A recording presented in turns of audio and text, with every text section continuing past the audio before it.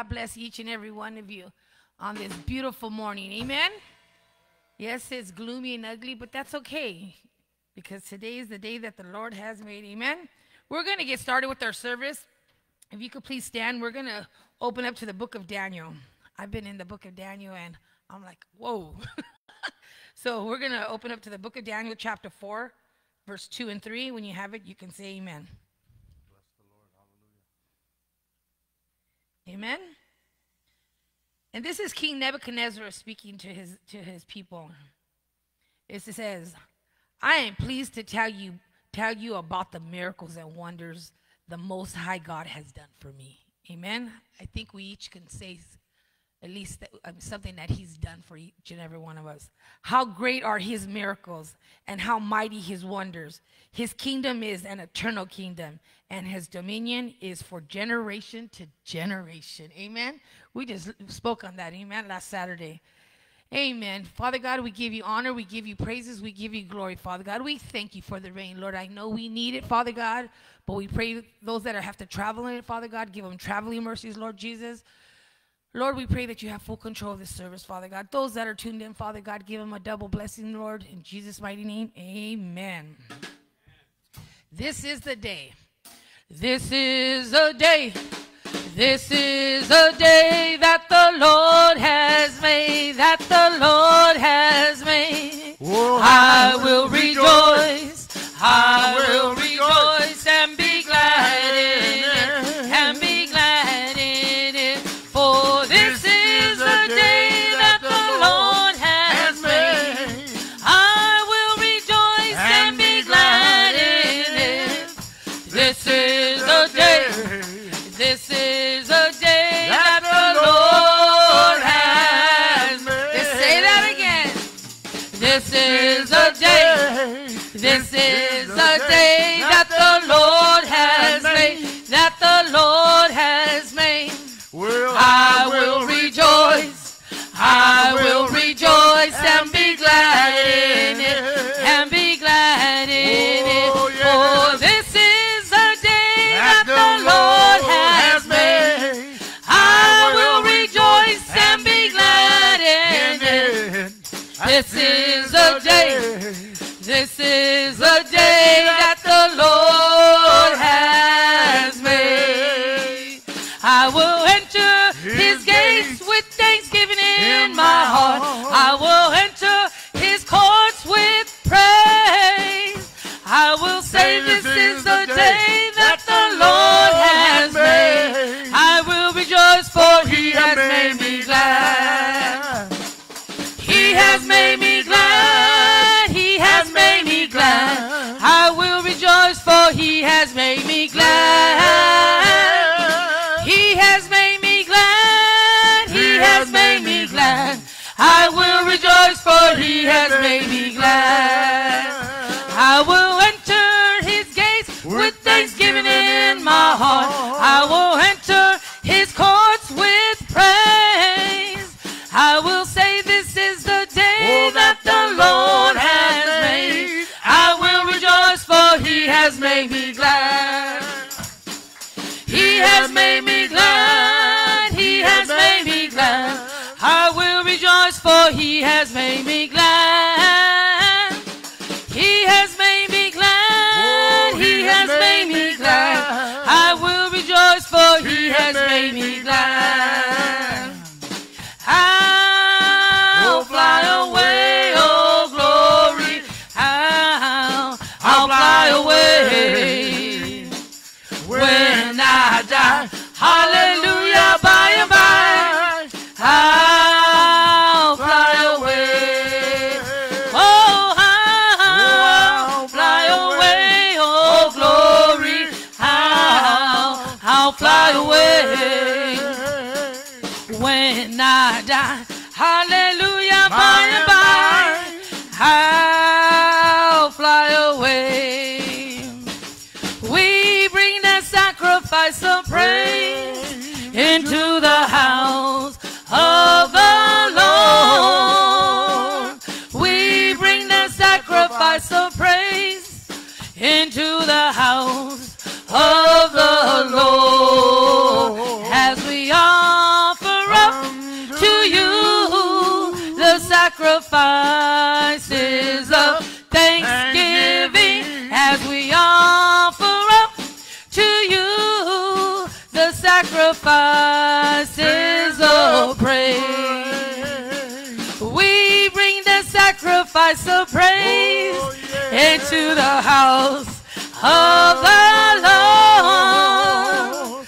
We bring the sacrifice of praise into the house of the Lord as we offer up to you the sacrifices of thanksgiving as we offer up to you the sacrifices of praise. Come on.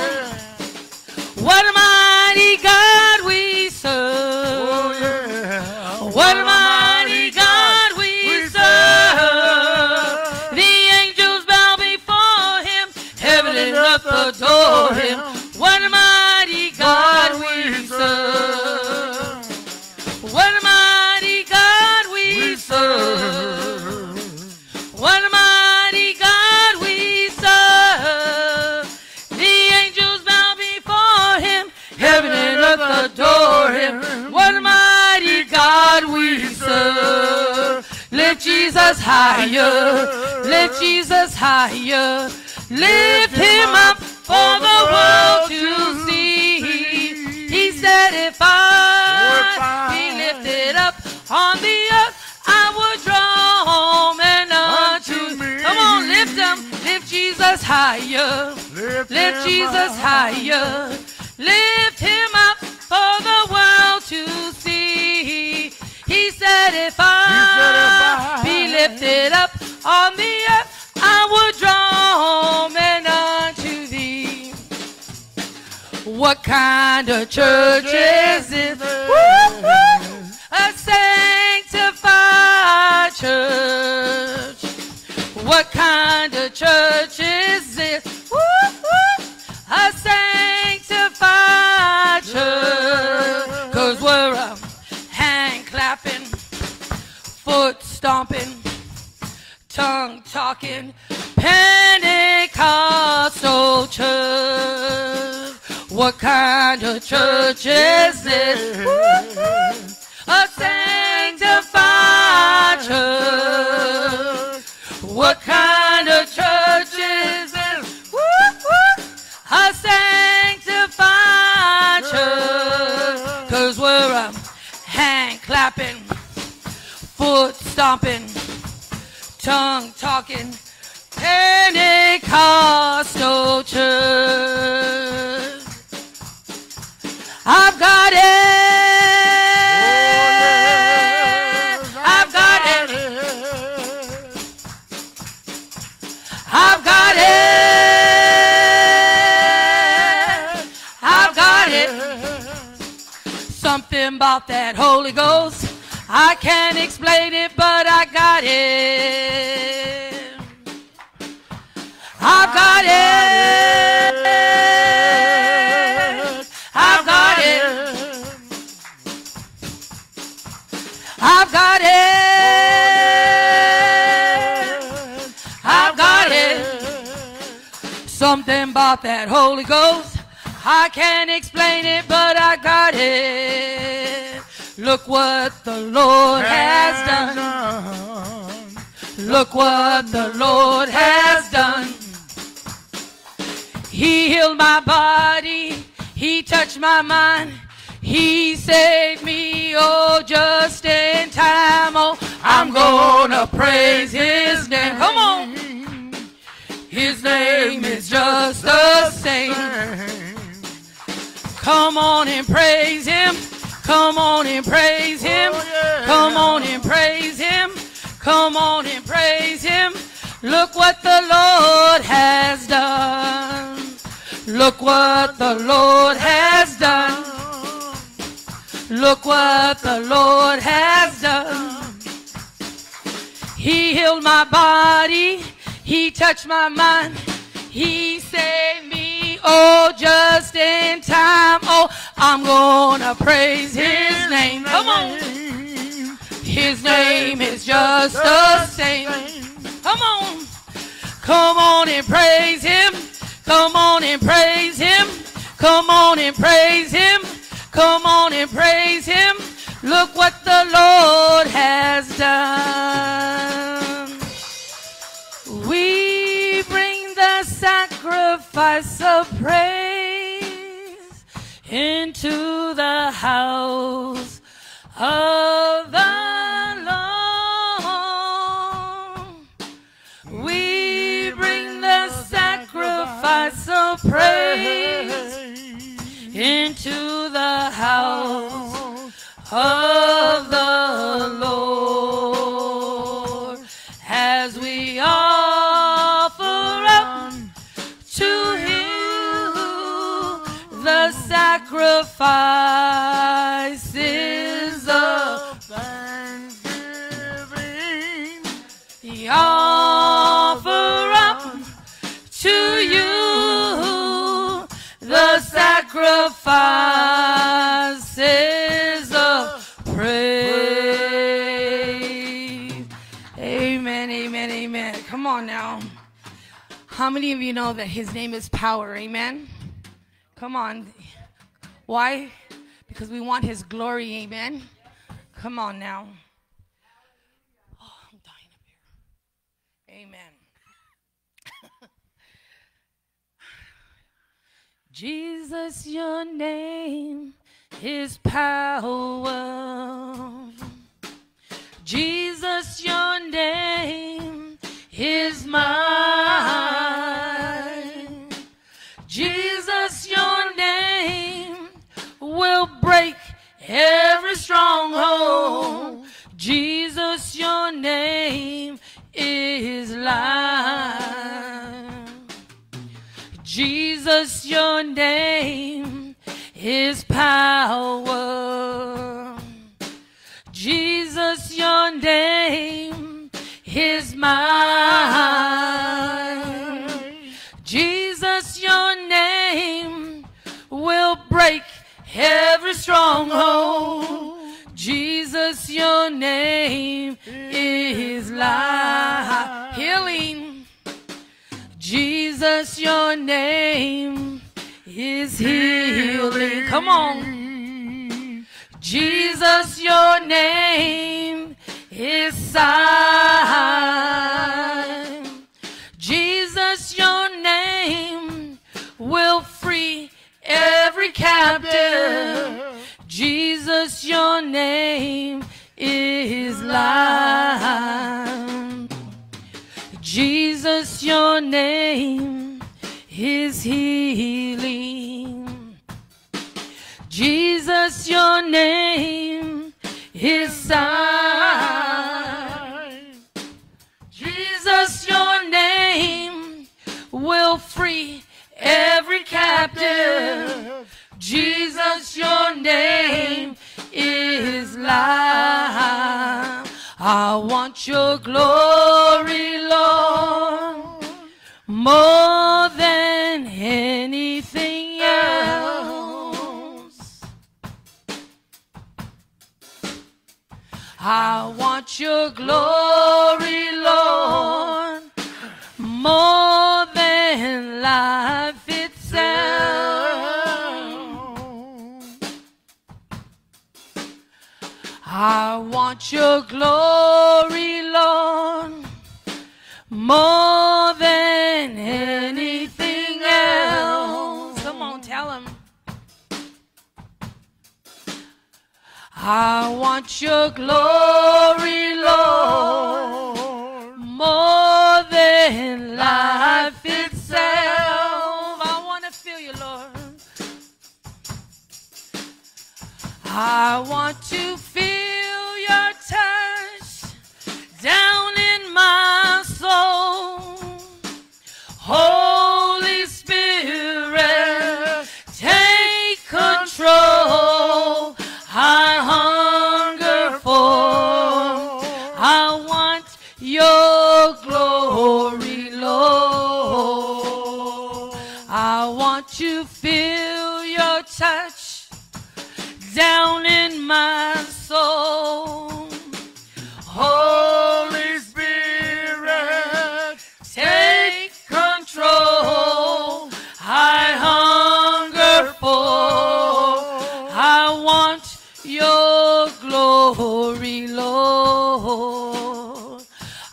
want your presence, Lord, more than anything else.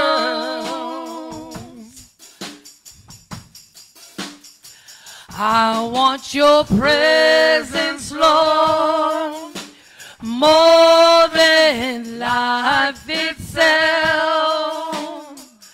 I want to feel your love down in my soul. Holy Spirit, take control. I hunger for, I want your presence, Lord.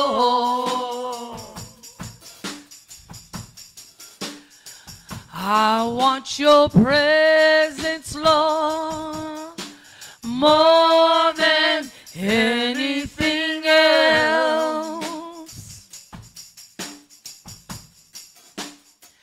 I want your presence, Lord, more than life itself.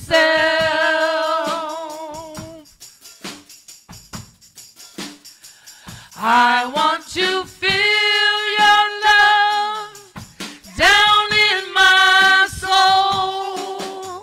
Holy Spirit, take control. I hunger for, I want your presence, Lord. I hunger for, I want your presence, Lord. I hunger for, I want your presence, Lord. Amen, amen, amen. It is no secret what God can do. Come on now. It is no secret what God can do. What He's done for others, He'll do for you. With arms wide open, He'll pardon you. It is no secret what God can do. It is no secret what God can do. What He's done for others, He'll do for you. With arms wide open, He'll pardon you. It is no secret what God can do. Sometimes hallelujah,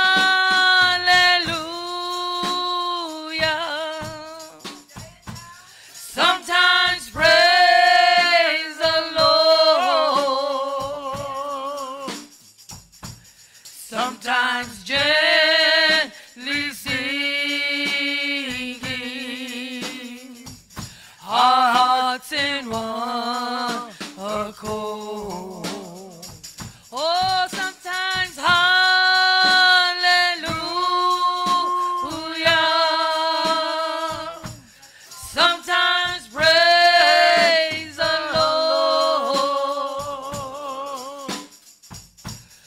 sometimes gently singing,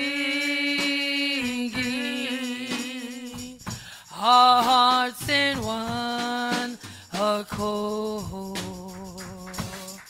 Come on now, how many of you got the victory, amen? Come on. I've got the victor living in me.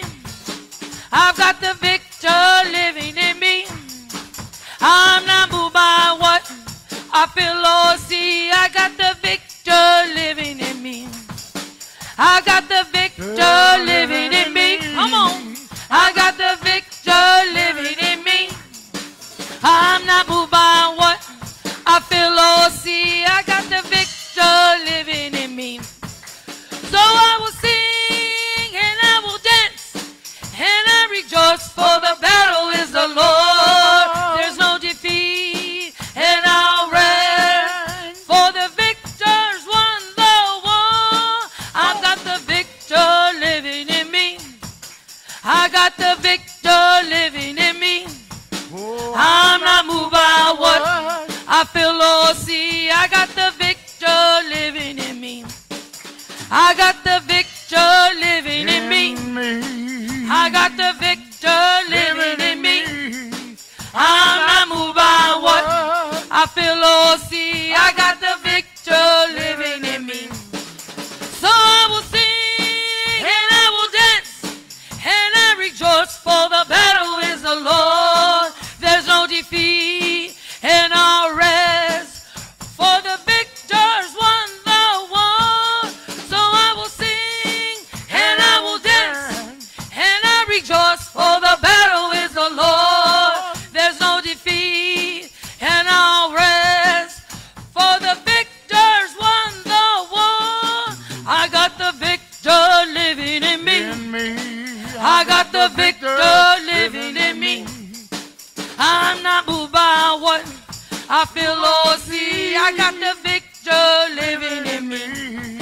So I will sing and I will dance and I rejoice, for the battle is the Lord. There's no defeat and I'll rest, for the victor's won the war.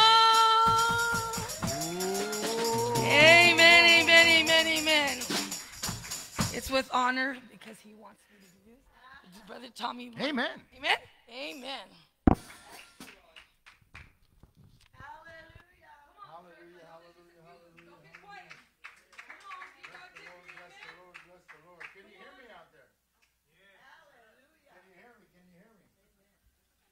Hallelujah, hallelujah.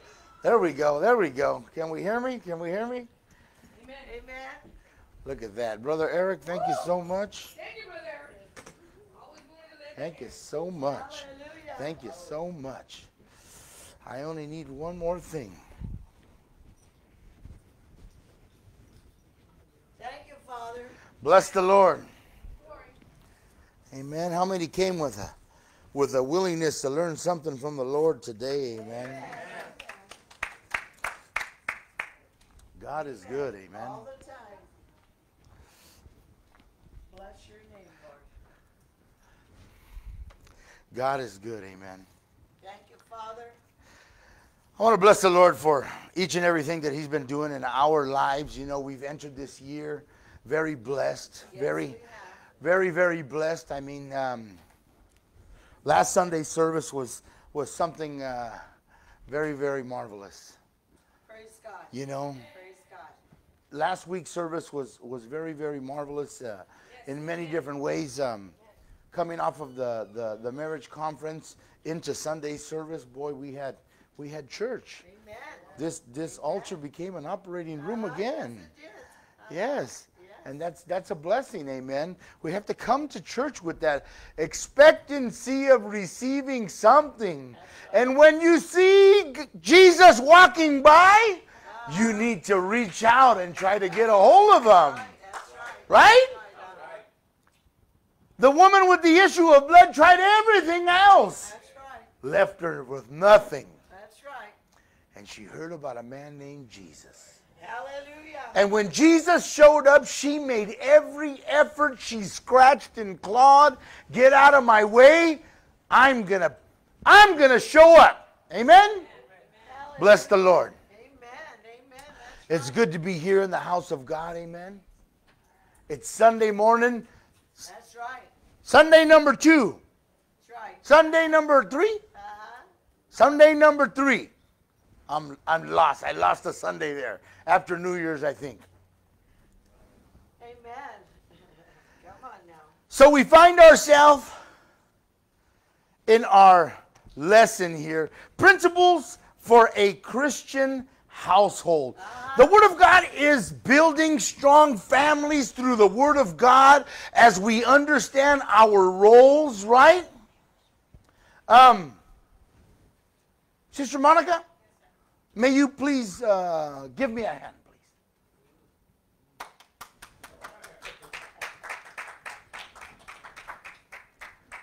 Last week we went through Genesis, and Jesus, or God, realized that man should not be alone. Right. So man gave him, or God gave man a helpmate, right? We went through this little topic. If you could help me, please, I'm gonna put this on the floor. Can you grab that side? Hold it up. God gave me a helpmate. That's right. Not someone who's going to be beneath me, but somebody who's going to help me share the load. Right. Does that make sense to you guys? Yes, Jesus knew that me by myself, I might not be able to pick it up, or maybe I'll get a hurt, throw out my back or something. I don't know. But he brought me a helpmate, one suitable for me. That's right. Thank you. That's just a little going back to Genesis. Our partners are helpmates because that is the original design of God. Not one more and one less. Yes, the Word of God says that maybe one is the weaker and one is stronger, but that's okay. That's still the design of God. Right? That's still the design of God. I have muscles sometimes. My wife has more muscles than me. It used to be reversed before.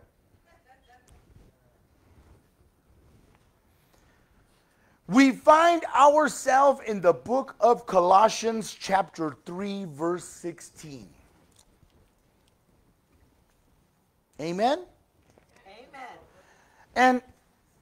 And I'm going to be reading right here out of the book. The scriptures are right there. My notes are right here.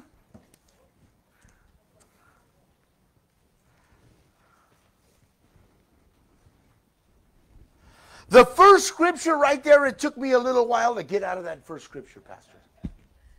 It took me a little while to get out of that first scripture.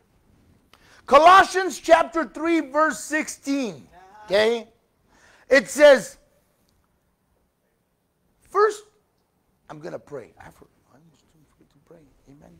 Father, as we come before you and we enter into your house with thanksgiving in our heart, Lord, we come with an expectancy to learn this morning. Please allow our hearts to be open so that we can receive something from you. Maybe not 100% of what's going to come out is for me, Lord, but let me have the part that's mine.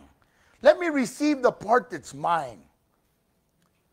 So, Father, I give you honor, I give you praise. In Jesus' name, I say amen and amen. I'm going to read chapter 3 verse 16 in Colossians. It says, let the message about Christ in all its richness fill your lives.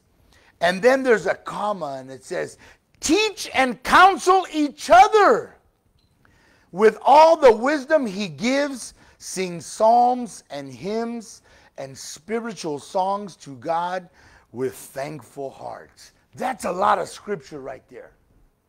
That's a lot of scripture. We're going to kind of dissect it a little bit. So it says, let the message of Christ. What's the message of Christ? When people ask you about Jesus, what are they asking you? What comes to mind? What do you tell them? Eternal life. Ooh. How do you spell that, Brother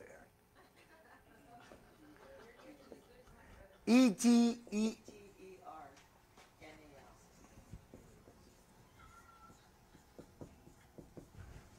I was just testing you. So the message about Christ is that we can have eternal life through Christ. That's the message about Christ, right?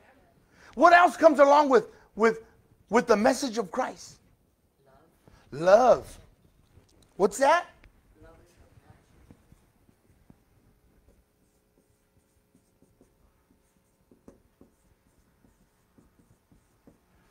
P-A-T-I-O-N? Oh, see, Brother Tommy didn't finish high school.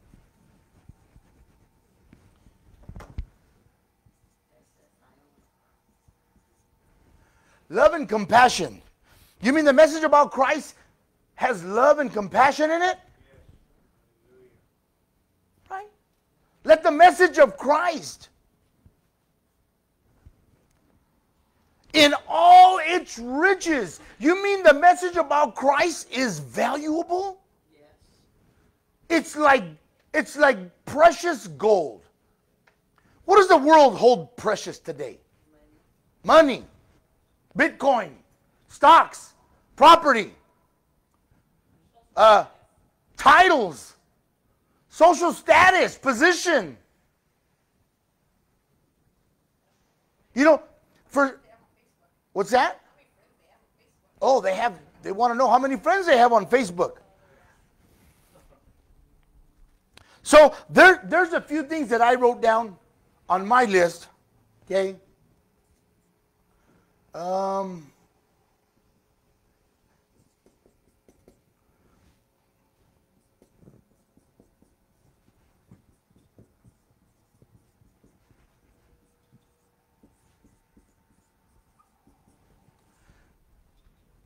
The message about Christ. He left his home in glory. You know that?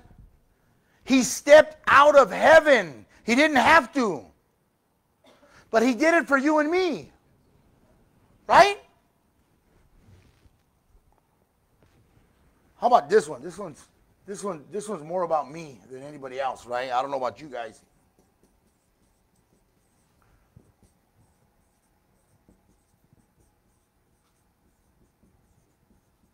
How about that? Do you need to clean yourself up first? Do you need to go to the second-hand store like Brother Tommy and buy a bunch of stuff that looks good? We don't have to do nothing. Christ takes us as we are with all of our hang-ups and all of our shortcomings and all of our bad language and all of our bad habits. Right?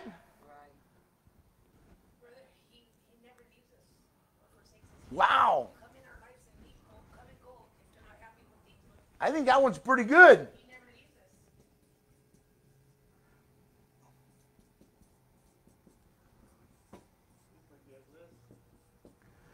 Leavs.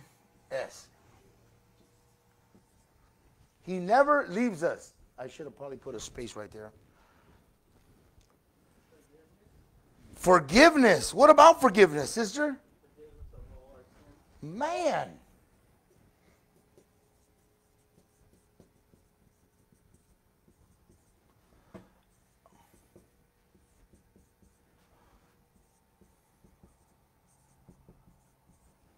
Forgives us of all our sins. That's the message of Christ. That's the beginning of this scripture here. That right there is what we should hold on to in our lives, because then it goes on to say, fill your lives. Let the message of Christ in all of its richness fill your lives. Sister, he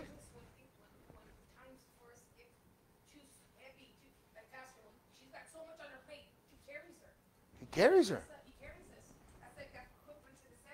Man, I'm glad he carries her, because sometimes I'm at work. I can still pray for her. But physically, sometimes we need help physically, right? My partner just came and helped me. Do you have a partner? Yes, amen. Pastor has Jesus, she says. Right? I find myself thinking about some things that my dad did. I don't know why. I'm going to start crying. Right? I was talking about it a little bit this morning. Right? Why did my dad choose to buy a 15-passenger van? We didn't have that many people in our family. Unselfish decisions. He bought a van so he can take people to church. I remember getting ready and jumping in the van with him and going to pick up people for church. Unselfish decisions. If we base the decisions that we make on selfish and unselfish, where would we be? A lot of times we make decisions because I want something out of it. I'm not doing it unless I get something out of it. But here we're talking about the message of Christ. Everything about what Christ does for us is unselfish on his part. Right. Make sense? Right. And then yes, we love the Lord, Pastor. But when we get what we want, sometimes we go the other way.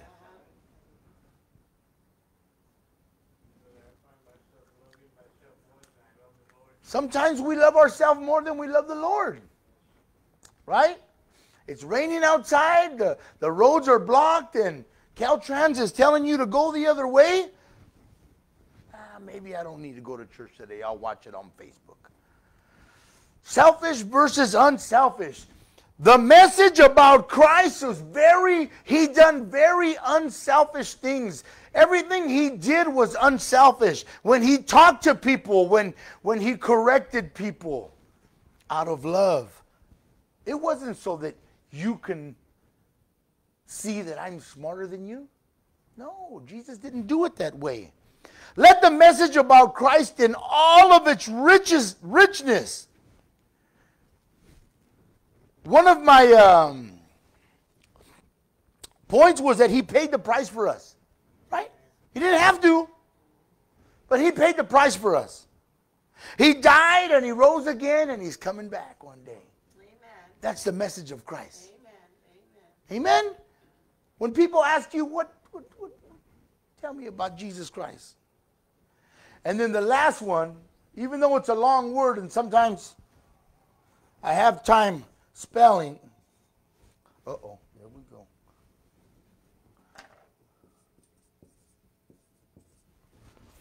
This is a hard one.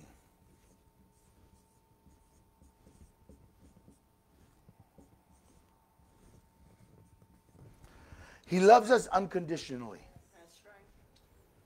Which is sometimes different from the way that we describe the love we have. Sometimes we only talk to people because we like them. And then we have a group of people that we just stay away from. And then we have a group of people that we pour into. But we're talking about families this morning. Right? We're talking about families. We're talking about mothers and fathers, children. The message about Christ should be in our lives. So, that was the message about Christ. Can we agree that this is... Yes, brother. Can I add one Ye- before you erase it? Yes, you can. He takes us as he takes you as you are, Amen. but he loves you too much to leave you like this. He takes me, he finds me, I'm in my mess, but he loves me too much to leave me like that. He starts helping me, cleaning me up, working it out, fixing the problems, the hurts, the dysfunctions, whatever, you name it. He loves me too much to leave me in my mess. There, T-H-I-E-R. Say it again, sir? Yeah, there you go. But loves you too much to leave me there. As, yeah, T-H-E-R-E, yeah. Believe me in my mess. He loves me too much for that. That's right. Wow. That's pretty unselfish, huh? Yes. That really describes a mother or a father that corrects their children out of love. I get it. I understand that you haven't really... you need to stop throwing your clothes there. You need to stop doing this. You need to stop doing that. But we love you so much that not only do I realize that that's where you're at right now, I'm going to help you get past this area that's not working in your life. Amen, Brother Ray? We have things in our life that do not work in our life. I think that's, he loves you as you are, but he also, we heard that yesterday, huh? He also loves you so much that he doesn't leave you there. He's going to tighten the screws a little bit. He's going to push you a little bit, right? He's going to do that, right? Right? I get it. You fell down. You scraped your knee. But get up. Come on. Don't stay there. Amen?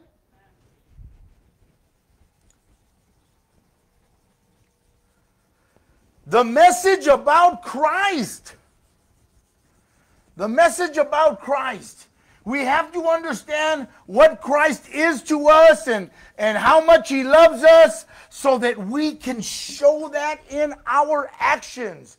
The scripture says, fill your lives. And I had to stop right there. How do we fill our lives with the message of Christ?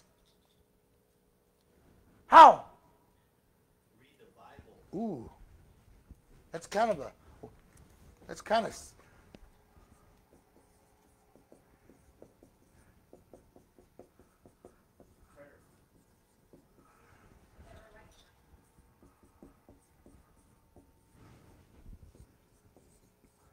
uh-oh.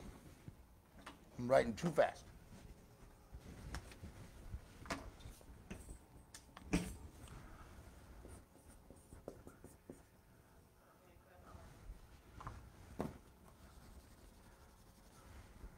I heard prayer.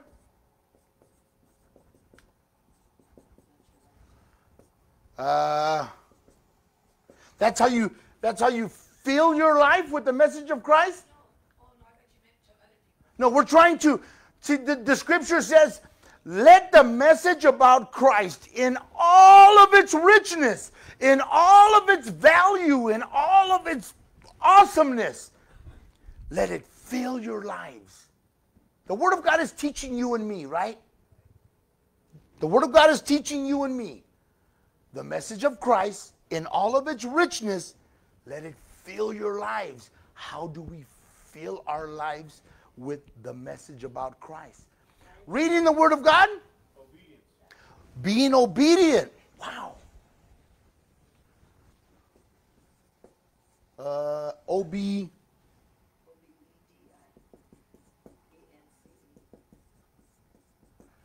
Obedience to the Word. We started here, right? Reading the Word of God. The Word of God tells us to stay in prayer, to communicate. That's one way to fill our lives, to stay connected and plugged in. Obedience is beautiful, right? Because when we're not obedient, there we go making those decisions that only benefit who? Me. What about church? Man, that's one of mine.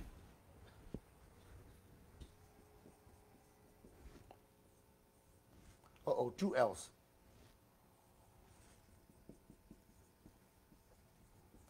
Fellowshipping. The Bible says don't forsake the fellowship. Since COVID, there has been many people that have wanted to just be comfortable at home. And yes, through technology, we are taking the Word of God into the homes of people that might not be able to leave home. But then there are those that can leave home. I smile sometimes when I see people with a handicap placard and they don't look very handicapped. They're just doing it so that they can get good parking. Am I lying here?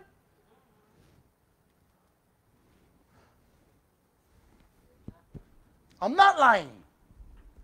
Some people want front row parking, but they have the ability to walk. I've heard them thank the Lord for their healing. Obedience, prayer. Here's one that I put up. Here's one of mine. How about this? Because reading is one thing.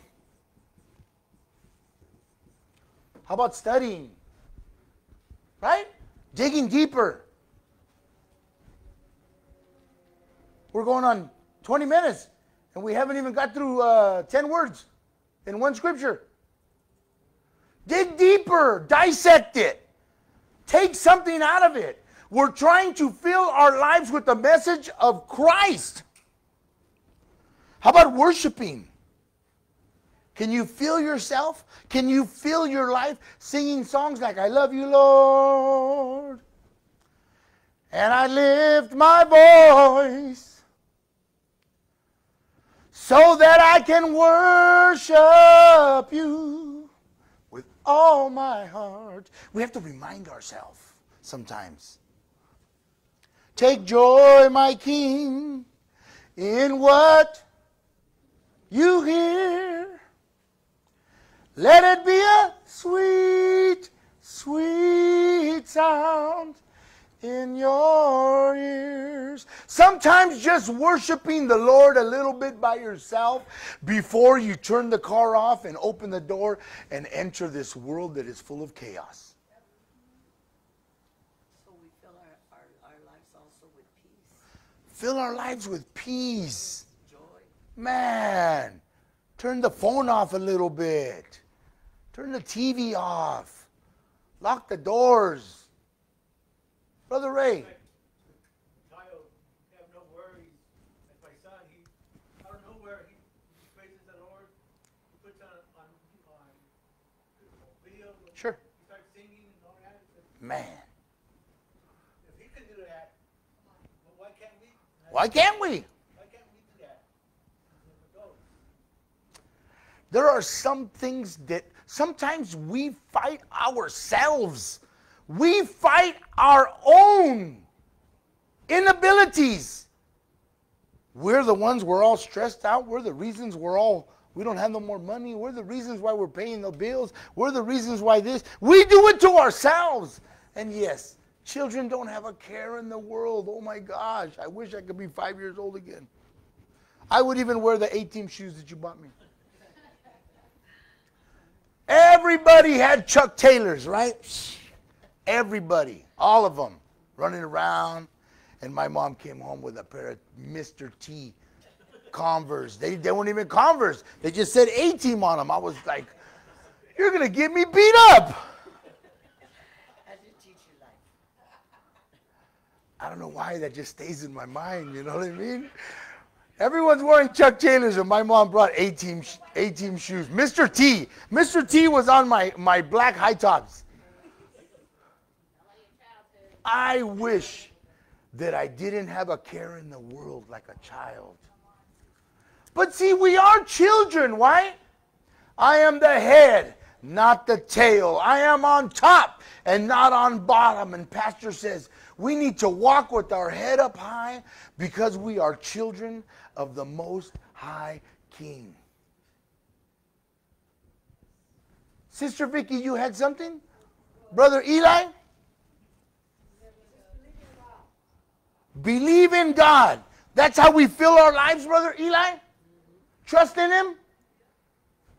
Don't go this way or that way? Don't go to Madam X? Don't go to the newspaper and look for your horoscope? Who else had their hand up? Sister Vicky. I was going to say, right at the top when it says read the Word of God. Amen. You know, as we read the Word of God, we also have to apply it to what we read. Ooh. Apply it. APPLY. I'm going to put parentheses and underline it a few times. Reading the Word of God is one thing.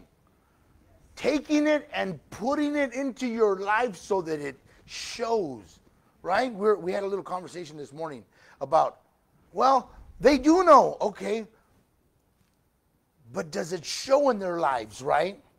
Does it show that you've been reading the Word of God? I can hear you. You memorize things really good, and I can hear you speaking it, but is it coming out in your life? Right? Brother Dan? Wow. That's how you fill your life? We should take the message about Christ in all of its riches, fill our lives, and it should be so overwhelming in our lives that that's what comes out when we talk to people. Brother Eric. An example is, you're into your church, you're into everything about it. As little as someone new coming, and you going and saying, welcome. Ooh. This is where we dwell at. Amen. That makes the Lord feel, good. Amen. That's a very unselfish act, to go and welcome a visitor that you've never seen before. That's very unselfish, right? Go and welcome them, greet them. You have your hand up? You're just playing with your hair? Okay. Reading the Word of God, this is how we fill our lives. And there's a reason why we fill our lives, because that's where the comma goes, and it says, teach and counsel each other.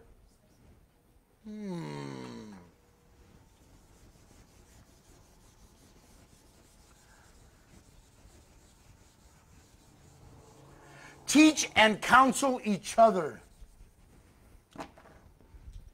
There's a reason why we read the Word of God. There's a reason why we study. There's a reason why we allow this to come into our lives. It's not just so we can sit there, right? Pastor says sometimes we're like spiritual gluttons. We're so full of the Word of God, and we're not doing nothing with it.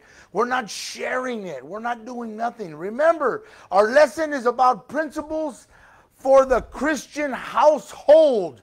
Mom and dad need to allow themselves to get the Word into their lives so that it comes out.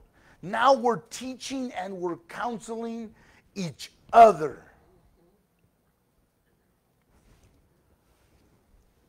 Teaching and counseling, to me, that describes effort. Can you teach somebody without any effort? What does that mean you got to do? Say it's my child, okay? Teach and counsel. Just spanking them and scolding them every time they do something wrong, is that teaching? No, it's not. That child's going to grow up and hate you. But when you take the time, here's the effort part, right? When you take the time to show them what's wrong, explain to them, maybe you might have to do it once or twice or 3 times, maybe even more than that. That's the effort part, right? But a mother or a father has love for a child, and then we're back to the unconditional, right? Unconditional. Meet you where you're at, understand that, yeah, there's some things that are wrong, but we're going to work together to get you past to the next area. Mom and Dad, we have to allow the Word of God to get into our lives so that we can teach, so that we can counsel. My notes say that effort is demanded. And then that word again, selfish and unselfish. When you take what you've learned and you share it with the brother or sister or your children, that's very unselfish. Right?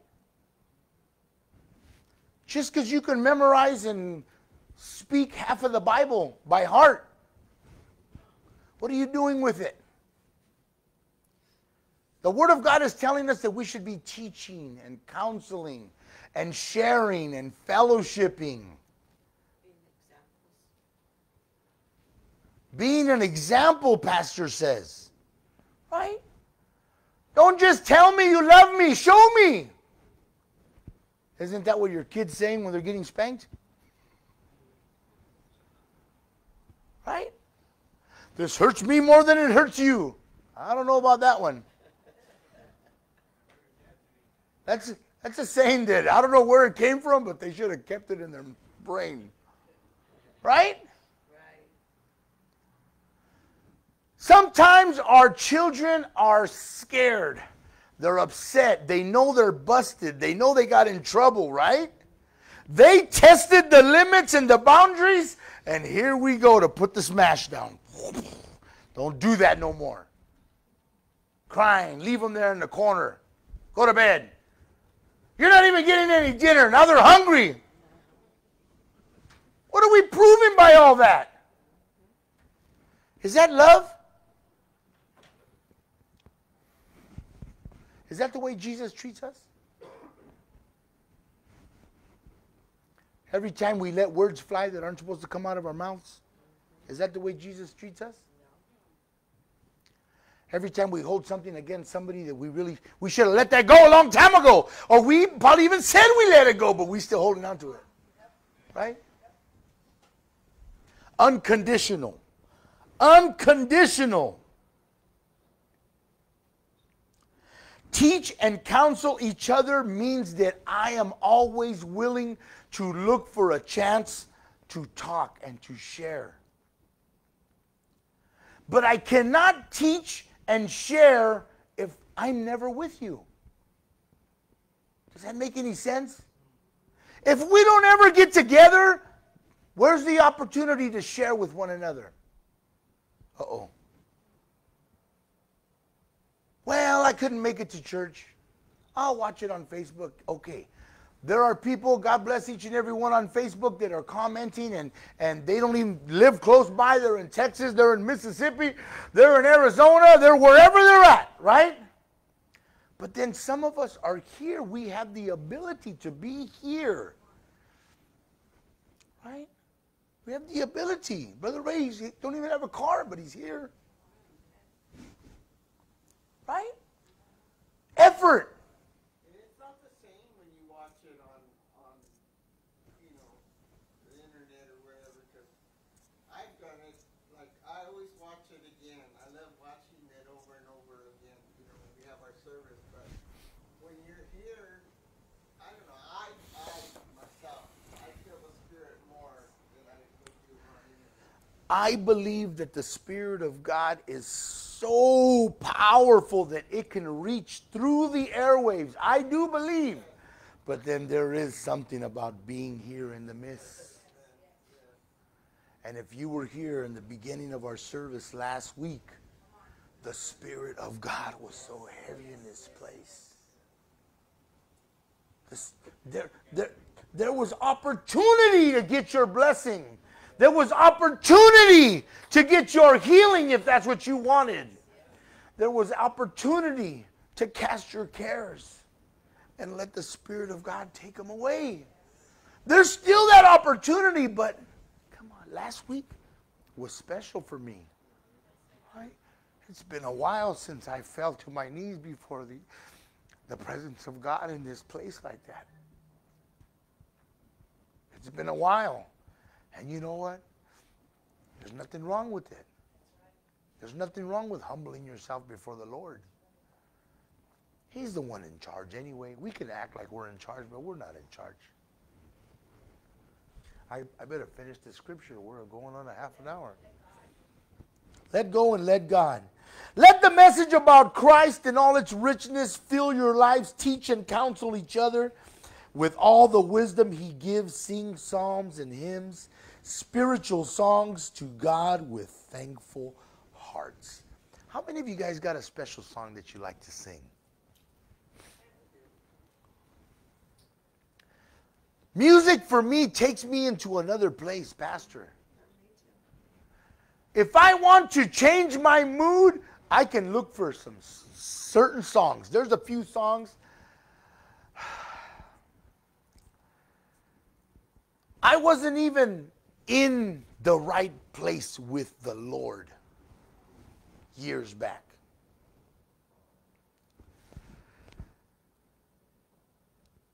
I had something in my hand. I was drinking something that I shouldn't have been drinking, and listening to songs that would just bring the Spirit of God and bring conviction to my life.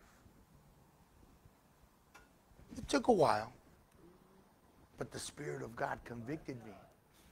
But God, there is a difference, right?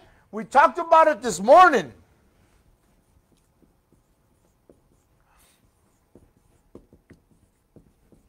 The Holy Spirit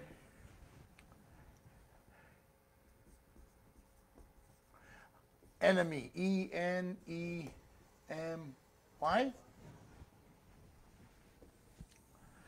The Holy Spirit brings conviction.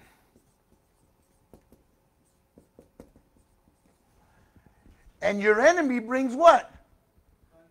Condemnation. He comes to condemn you, to bring shame and guilt and make you feel bad about what you did and laugh at you. That's what the enemy brings. The Spirit of God with love, right? Brother Tommy, you probably shouldn't have said it that way. And then I feel like this big, right? Because now my wife's mad at me. She's over there washing the dishes 3 times. What does conviction mean? Conviction is to convict, and yes, we're pointing out, and it is revealing what is either wrong. Let's think about it like this. When you're brought before the court and you're found guilty, right? You're convicted of something. They've accused you of something. They've let you know. They've enlightened you. There's evidence. You did it. The Holy Spirit comes to let you know, yeah, that was wrong. Okay? But the devil comes and tells you, look at you, playing the part, pretending, acting like you're a Christian when the whole time, look at you when nobody's watching, look what you're doing. That's the difference. The Holy Spirit is not beating you over the head and treating you like garbage, but it will let us know when we're wrong. Now it's up to us whether we're going to pay attention. Amen? It could be, brother, it could be something as simple as like last week on my way to work, it was kind of a little road rage incident, and I told Paul I felt so embarrassed in my own car by myself because I was so convicted. I was literally listening to worship music, and when that person did that, I thought of something in my head, like I got mad, but what I said was not right. And that's the conviction that it brought, where it was just so, it's because you feel it in here, right? And you know that it's wrong. Then I felt more even embarrassed in my own car by myself with the Lord, because I was like, gosh, I even told Paul that I was literally listening to worship music, praying, help me, Lord, help me. I felt really just convicted. The Word of God comes to bring enlightenment and conviction. Like, right? I haven't been filling my life with the message about Christ. I haven't been reading. I haven't been studying. I don't take the time to teach. I don't take the time to counsel. The Spirit of God comes to let you know, hey, it's time to get better than you were yesterday. But then there's times when, it's a good thing I don't have a sticker on the back of my bumper. Brother Tommy, that makes me weak because Uh-oh. when my daughter told her car, I ordered a car and I got my new car, I gave her the Kia, my SUV. When she came back to me, my sticker was off. Darn her. She was, and I told her, you better watch what you do in my car because, I represent, so. And when we got it back in, the sticker was gone. Oh my God. We are trying to learn from the Word of God how to get our lives in order so that our household can be in order. Make sense? When we fill our lives with the Word of God, and the Word of God brings conviction and correction, and then next thing you know, I need to change this. We catch ourselves, right? Yeah. But then you also have the enemy trying to condemn you, right? You could have a coworker condemning you. You could have your spouse. Sometimes it happens that way, right? Your partner, as you guys are working on your relationship, you guys are, my wife calls it throwing mud at each other. Throwing mud. We recognize that in our lives, right? We need to quit doing that. Right?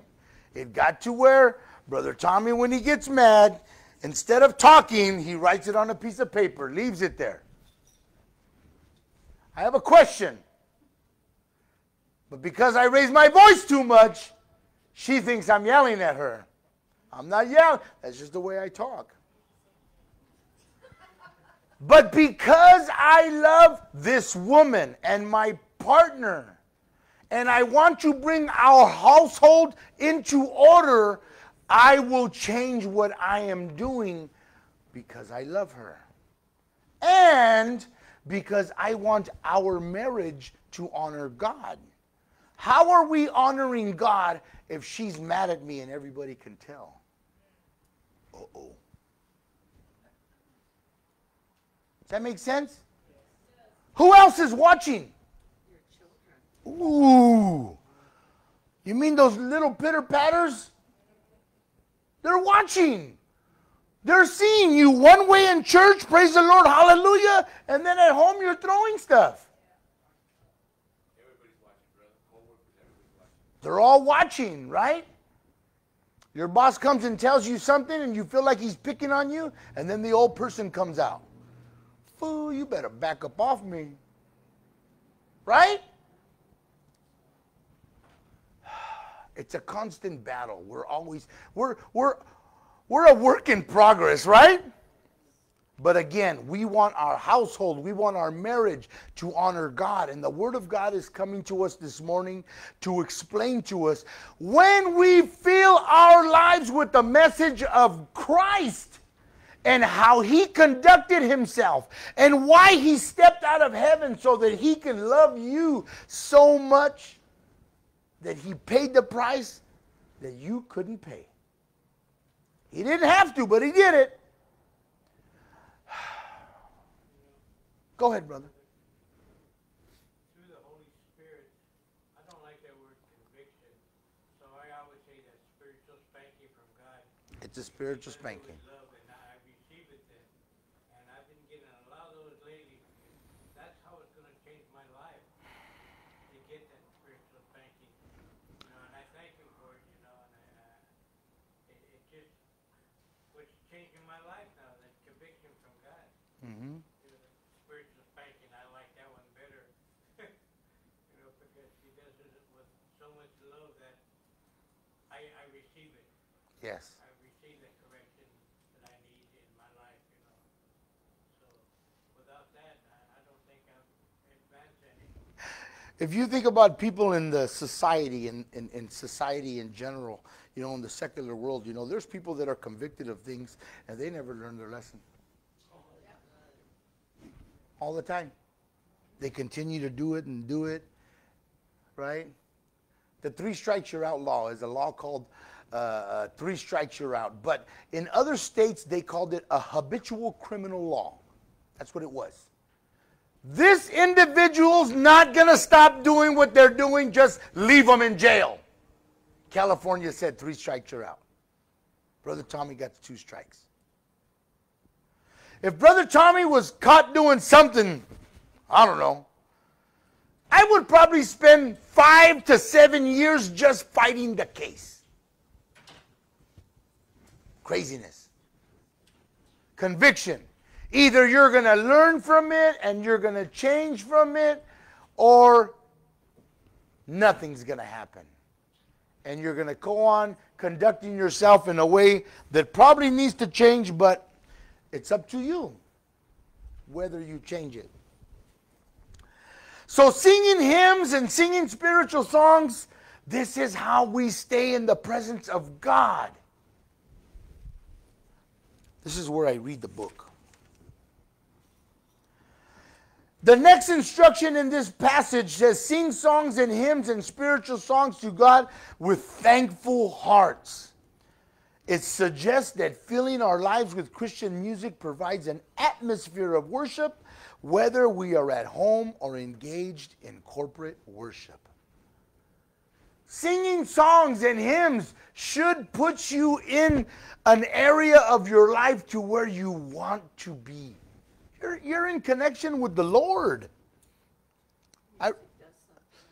I remember some of the old records that my mom used to play. I mean, I was just running into the house to get a tortilla with butter. Right? Throw a piece of bologna on the burner, roll it up in a corn tortilla, and vámonos. I remember. But there was music in the house. There was an atmosphere of the presence of God there. So that was modeled to me. So when I found myself in a different atmosphere, I didn't like it. What are we modeling for our children? What atmosphere are we putting for our children? Because when they find themselves away from mom and dad, they should feel uncomfortable in a different atmosphere. Does that make sense? Right? But when the atmosphere we have at home is just like the neighbors or the friends or the cousins that don't serve the Lord, if the atmosphere at home is the same, they're going to be comfortable there. They're going to continue doing what everyone else is doing because there's nothing different. But when we have a household that has that atmosphere of worship and praise, and in this house we say please and thank you. Yes, sir. No, sir. May I? Can I? When there's that type of an atmosphere, and then we're around people that don't say please and thank you, something should register there. Right? I didn't even know it. Me and my wife were talking about it. You know, my sons, they talk like they heard their dad talk. Right? They worked for me while I was the boss. And as an inspector or an engineer or the project manager came and I started to conversate with them, yes, can I help you? What is it we need to get done? Very professional, very nice. So now my children, they were within earshot, they talk like that now. Now they're not serving the Lord. But what was modeled to them is what they do in their life now. Does that make sense? Yes. I mean, I don't understand how if they like the way they were brought up, why are they doing it? You know, they're doing the same thing to their kids in a sense. So, I think, well, but like you say, they're not serving the Lord. Not just your kids, mine. No, I'm hearing. Why would they do the same thing to their kids mentally? Well, I guess, you know, I think this way now because, you know, my kids and whatever. But why would you treat your kids the same way if you didn't like the way you were brought up or the way you were? So I get what you're saying. There was a time in my life when I drank and I smoked and I partied and I treated my kids. And then my son, once he's 2 Hennessy bottles in, tells me I'm a worthless piece of garbage and I was you know what I mean?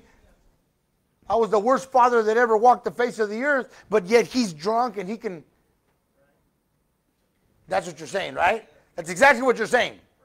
Right. Well, me personally, this is one of my prayers as I come on Monday nights. And I ask the Lord to work in this area. Sometimes it is hard. But then I have to make the effort. You remember the effort part? To teach and to counsel? Right? I am now filled with the Holy Spirit and the Word of God. So I have to make an effort to go to my son who doesn't serve the Lord, to his household, and take all the love and all the goodness that I have over there. As many times as I have to. I made a date for 2 Saturdays from now. Papa's going to buy pizza and wings, and we're watching the Royal Rumble. Because my grandkids like the Royal Rumble. But it's more than that for me. Again, I am inserting myself and all of my goodness and the Word of God and everything that I learned over here. I am inserting it into their lives. I know my son is not serving the Lord, and I know that they're not. And I know they're doing stuff that probably that they hated when they were kids, and I don't understand it, and I don't know how to grab them and shake them and slap them. I can't do that no more. They're big, right? They'll probably beat me up. But I have to model it. I have to show it. I have to be there. You cannot teach and counsel like the scripture says if you're not there. Does that make sense? Good morning, Jacob. How are you, mijo? Good. Good to see you this morning. It's because we were examples to them in the wrong way.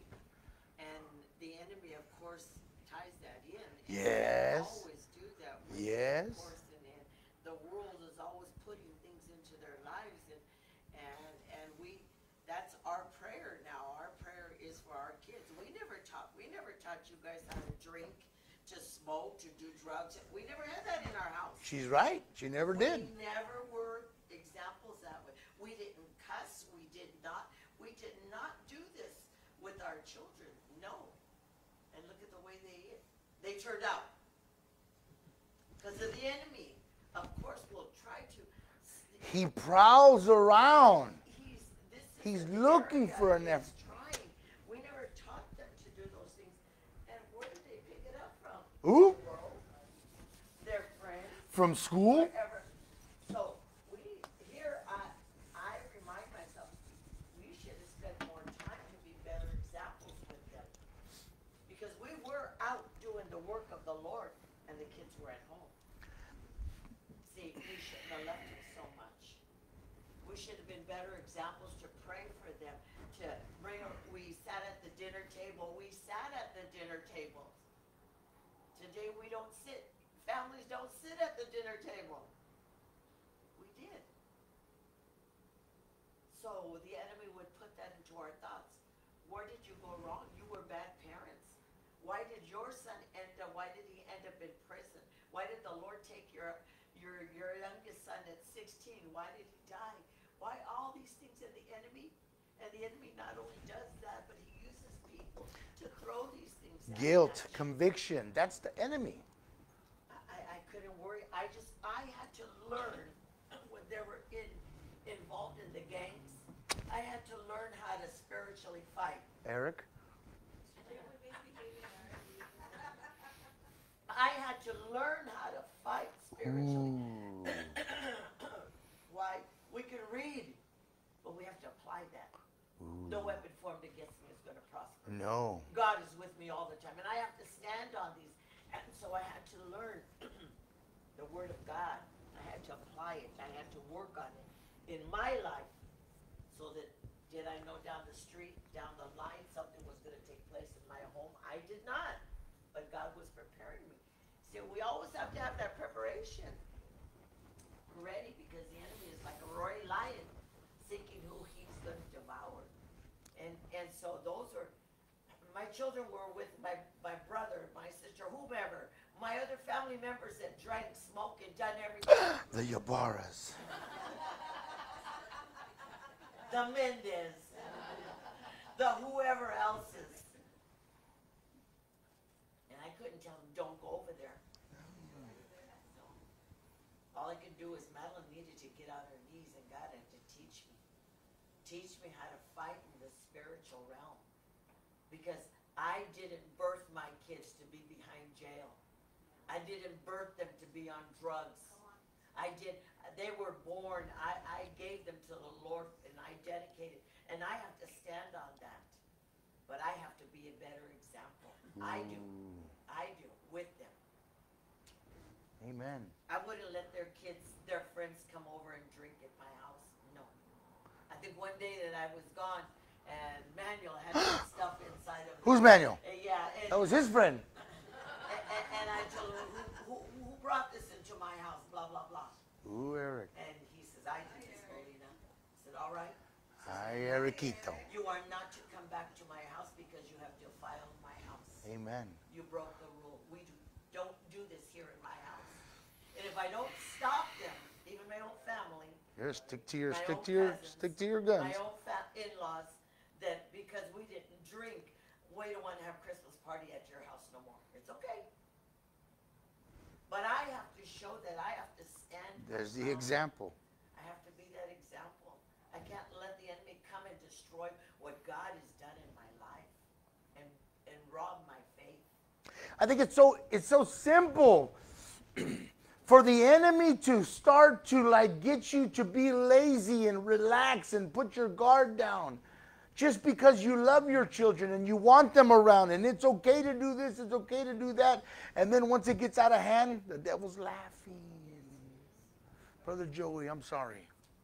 The question that Rita asked is, why are our kids doing what they resented Yes. when they were children?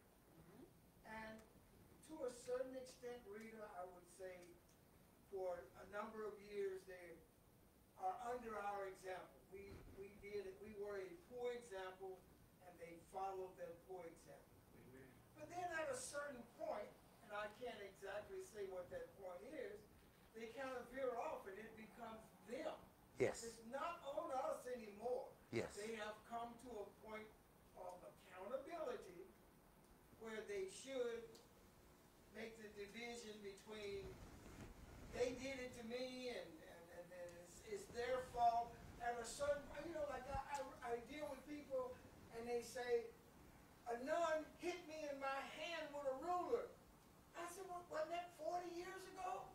Why are you still under that? Why are you still letting that control your life 40 years ago? And so at a certain point, like this lady up here will say, they need to own it. Own it. It's them now. It's Yep. not the example totally 100% that was lived before them. Now it becomes them. But in the process of that, the enemy will put a blind spot and they cannot see Right. that they are what they resented as a kid. The Bible describes like a veil, right? Some people got a veil, That's right. right? And the enemy will do that, right? Put that veil. He comes to trick us. They are living what they resented. And They're doing it to others. and it's hard to fight the devil physically, right? The book of Ephesians talks about it. It's very clear, right? Our fight is not against flesh and blood, right? Not fighting against people made of flesh and blood, but against evil rulers, authorities of the unseen world, against those mighty powers of darkness who rule this world, and against wicked spirits in the heavenly realms. That's Ephesians 6, 10, and I think I underlined everything all the way to 20, I think. That's why we need to stay close to God. We need to stay in our word. We need to stay in prayer because the enemy is as a roaring lion. He's seeking to devour those that we love, ourselves, to destroy them. And there's ways, there's things that we cannot help them with. Yes. Reading, studying, fellowshipping, worshiping, praising, right? And then my notes say to turn it over here. It says here, holiness. Is that a way to stay close to the Lord? And in the Lord is to be holy? How about sacrifice? Remember that word unselfish and selfish? Sacrifice. Yeah, it's raining outside. Yeah. And yes, Brother Tom, we're not holy where we're in cloud nine all the Nope. time. La, la, la. and Nope. We are no, but when we do wrong, which we do every day, All the time. which we do every day, and then there's our conviction. God brought up the conviction and said, God, I shouldn't have yelled at that car that was road rage. I was singing, I was Sister praising, Karina. and the enemy came and threw something there. But what did she do after? That's where we put our shield of faith at. But that's how we learn that conviction so that we don't do it again. And if we do it again, we repent again. And if we do it again, we repent again. Until finally we say, no, devil, you're not going to get me this way no more. And we have to strengthen those areas. Because when I am weak, He is strong. he is strong. Amen. We can quote these scriptures, and we can do all this. Brother Joey so beautifully pointed out that he loves us right where we're at, but he loves us so much that he's going to help us get to the next level, to keep pouring into us. My wife's had her hand up there for about a half an hour, and if I don't let her say something, I'm going to get in trouble.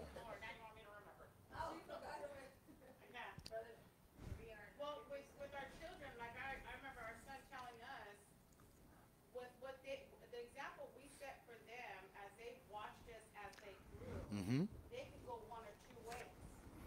They could go the way that we showed them, allow the enemy to whisper into their ears, for them to just be like, yeah, I'm gonna walk that same, the things that I disliked, the things I hated, because I allowed the enemy to whisper in my ear and get into my spirit to hinder me, because the things that was shown to me, or they can go the other way, go to the right and say, no, because of what I saw, I know how unhappy I was. I know what I disliked and I didn't like, what didn't make me feel good, so I'm gonna go to the right and not do the things that was shown to me.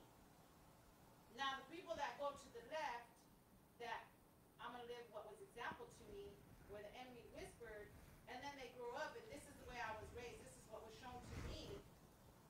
Yeah, you're a grown person now, own it. Let that go. That happened 20, 40, 30 years ago. And you're still going to hold on to that crutch, leaning on it like it's doing you some good when it's not? And then blame your parents? I can't blame my parents for the things they did not know. They did not know the ways of the Lord. So I can't blame them for a reason why my life was so rough. I'm not owning where I messed up. I'm not allowing God to convict me to fix me. I'm just crutching it. Blame mom and dad because it was their fault. When am I going to own up to, yeah, I messed up. I wasn't the greatest mom. Sure. I was there for my kids, but physically I was there. Mentally, I was chasing my husband. What? Yeah. She did. She did. She heard me last week. Yes, in my mind. In my mind. Hallelujah. But that's what we do. And as parents, yes, don't get me wrong, because sometimes me, when our oldest, when he would do that, I'm not gonna lie, I babied it. Because that's my child, that's my son. That's the one that went through a lot. And instead of saying, you know what, son, enough. Get rid of that crutch because it ain't doing you nor your family no good. Yeah. How long are you gonna live on Yeah. us? Now you got Blaming us 4 for what we kids. did wrong. Yeah, we messed up. We asked you to forgive us. Now it's time to throw the crutch down and raise your children better than how we did. It's a constant battle. It's a constant battle. Sister Karina. I just wanted to share one thing also as well as like growing up in an environment of what we're talking about. It came to a point where I think for the parents as well, like for my parents, there was a time of being apologetic, and because they got their self right. Sure. So it was like after my parents apologized to us, I think that's when we had the choice. There you go. And some of us accepted it, and some of us still are holding on to that. So I think it's all gaining wisdom, the conviction, growing, maturing and stuff, and to know that, like Sister Monica's saying and Pastor, that we live this life and we're learning as we go. Yes, ma'am. Not in the Lord, it's more of a harder path, but you acknowledge that and make the change, then say you're sorry, own it, and want better, then let's go there. Amen. For the people, who don't, I think it's like contentment in yourself and knowing like, hey, you know what, I don't own it no more, I apologize, now it's in their hands, and sometimes it's unfortunate because you don't sometimes get that forgiveness, Just gotta pray for God to fill that brokenness. Yeah. The enemy is always looking for a way to bring guilt and shame. The enemy's always looking for it. I'm sorry, I can't read it from way back there. I was gonna read it for you, but go ahead. Colossians 1:5-6 explains why our ears must stay alert, Verse 9 and 10 says, once we have heard what we have, the word, tell your family and your friends. We should always be, that's the effort part that I've been talking about, right? We should always be looking for that way and that reason and that opportunity to insert ourselves, because we're the ones that learned. We're the ones that know. We have the goodness of God. This is why we're supposed to fill our lives with Christ, the message of Christ. So that way when we end up at quinceañeras and we're sitting next to that family member that doesn't know the Lord, we can wait for that opportunity to insert the Word of God. Birthday party. We just got through with Thanksgiving and Christmas and New Year's. And again, we're the ones that know. The veil has been removed from our eyes. So we have to be the one to do it. And yes, I'm sorry, Pastor. This is, and I'm not trying to go ahead of It's okay. your lesson there. Principles for the Christian household. So this makes a difference. Our household should not be like someone that is a non-believer. Should not. Because they will live totally different than you and I. Yes, they will. And so we, as we're going on our book here, of course, the book of Titus, and not going ahead here. It's trying okay. not to, as men and as women of God, we have a responsibility in our homes to show. We have a responsibility in our homes to teach, not only the verbal, but just with Our the actions. the silent teachings. We teach better by showing someone than by telling them. Mm-hmm. Because when we say something, they're going to take your word for it. Mm-hmm. And so they're going to remember that, and they see our actions contradict that. Of course they're going to tell us that. But that's why the Bible reminds us, the older men, the older women, we need to teach our youngers now. But it's not happening because we haven't gotten it together yet. As older men and older women, we still want to run around like teenagers or like adolescents and not make the decisions that we should be making at 20, at 30, at 40, 50, 60, whatever our age. Because there is a generation coming up Yes, there is. behind us. What are we leaving to that generation? Yes. I want my generation. I want not only my children, I want my grandchildren. I want my nieces and my nephews to say, she was a woman of God, and I want to Amen. live that way. Amen. That they would see that difference, like, oh, I didn't know she was like that. No, we have to. Not that we walk on cloud 9. Oh. No, we are not so holy. No? We are not, we make mistakes, we do that. But this is where God will help us to mature in our lives and our homes. This is what our lesson is for. Strong homes, strong families. Yes. Strong families make strong churches, Yes. which in turn will make a strong community because it will funnel with each other. It'll flow. We will be different people. What comes out of our house flows to our community around us. Now I'm not cussing at the neighbor. Now I'm not throwing dirt on their yard. Uh-oh. Now I'm not doing that. Now I'm helping that homeless person. Now I'm helping someone less fortunate. Yeah. You know, there are just so many things, but it all begins in our homes In our of home. who we are. What are we teaching? Who are we? What are our examples? And the Bible talks about those things, what we should be and how we should be. You know, what type of decisions have we made so that we can teach those children, those family members, you know? The Lord is reminding us as parents that, you know, we're responsible. We should be making that effort. Those of us that are older in the Lord, right, should be teaching the younger ones, right? Should be. But I go, Pastor, I'm sorry, but I dig a little deeper. How can you teach somebody if you're never in church? How? How can I teach my children if I don't insert myself into their life? How? You're not. By the comments I make on Facebook? By what they see on Instagram? The stuff that I repost? Until that word conviction comes into our lives, Yeah. we change. Because then I am convicted to know that there's something wrong here. There is something wrong here. And we, as an individual, need to feel that. I am the last person to be judgmental because of the way that I live my life. Okay?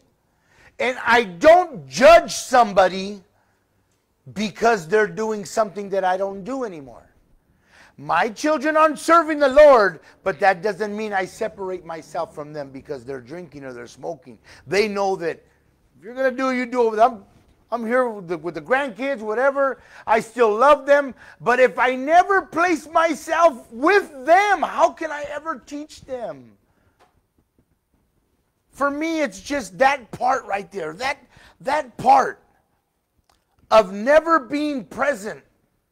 I cannot find myself there. But this is where God has put you at, Brother Tommy.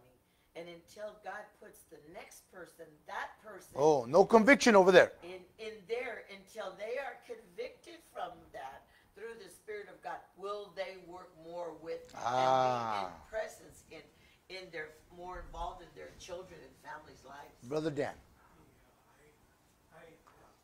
That's what I'm going through right now with my son. You know, I owned it. I apologize. And now that I'm seeking God, I have to be consistent with it. And I cannot compromise with my son to allow him to do things in my home now, which when I get a home now, I have to be consistent with it. Yeah, he's mad at me. I don't think he hates me because when I do talk to him, he cries. You know. There's the guilt and the shame, brother. There's the guilt and the shame. Right. But I have to rely on God now. Yes. You know, I cannot be convicted by the way I raised him, you know, in the world of all these years. You know, I accept that, I own it, but now I released it. I gave it to God. That's it. I'm turning my life over to God. But I have to be consistent with it. Yes. And they have to see that. Yes. Because the day will come. Yeah, no Even wishy-washy. if I'm dead and gone, Yeah. the day will come. Amen. When they're going to see that. You hold on to that, brother. Yes. And we are. Colossians 3:16, it took almost an hour and a half to get through that. Verse 17 says, and whatever you do or say, right, do it as a representative of the Lord Jesus Christ, giving thanks through him to God the Father, whether you're at work, whether you're at church, whether you're at a family gathering, wherever, it doesn't matter. Do it as a representative of the Lord Jesus Christ. We have to remember that, like Pastor was saying, we have to be that example. We have to put ourselves there. There's a generation, one of our generation that's crying for help. Yes, there is.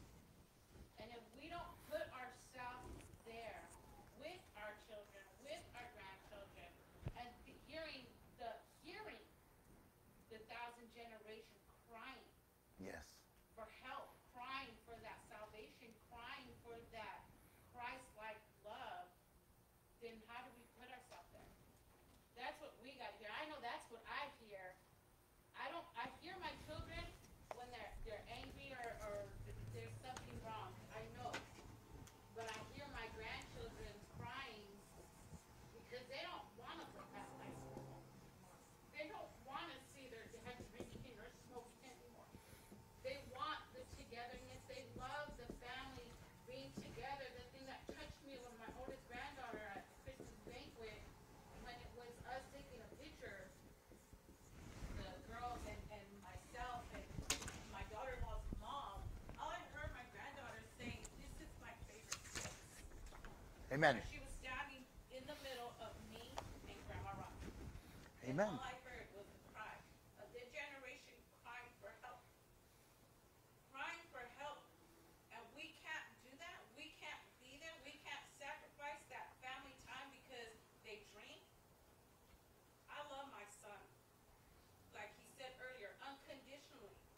Unconditional. That's my son.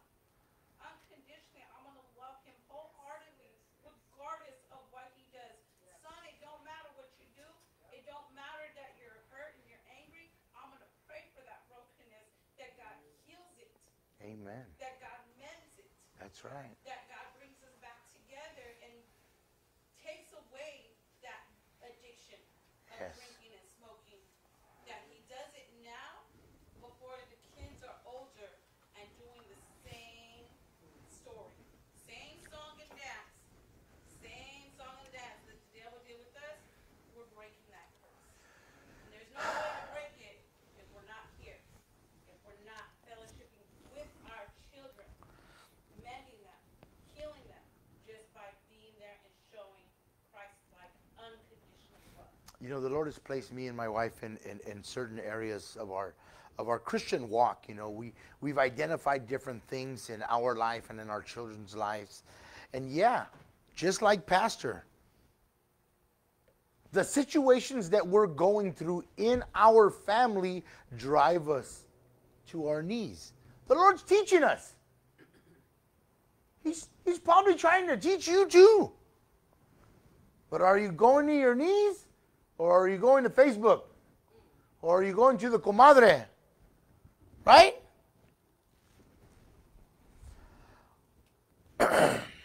Pastor was talking about the book of Titus, chapter 2.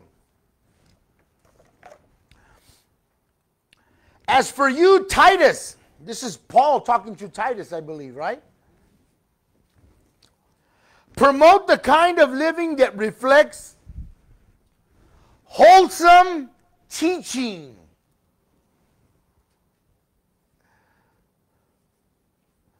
In the King James, it says sound doctrine. I looked up the word wholesome. The definition is the quality of being beneficial and generally good for you. So, Paul is telling Titus, promote the kind of living that reflects something that is beneficial and good for you. The opposite of that is unhealthy, bad for you. What does our life represent? Good for you or unhealthy?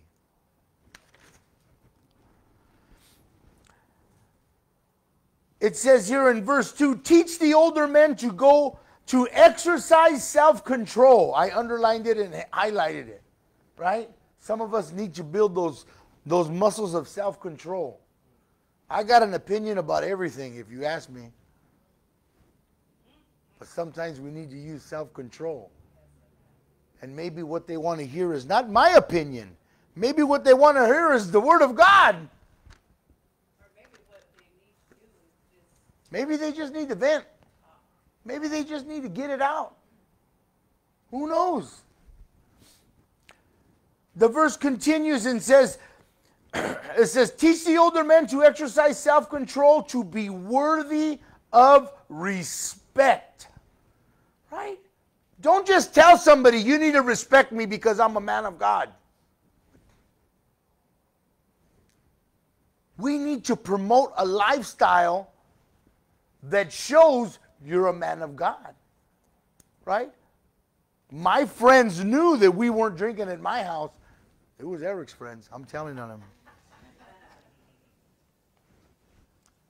Tommy did do stuff that wasn't right in Mom and Dad's house.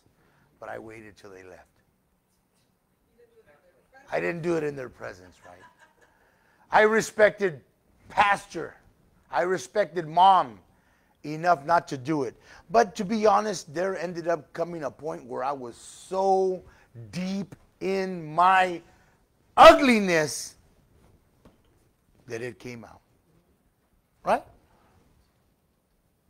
We can't.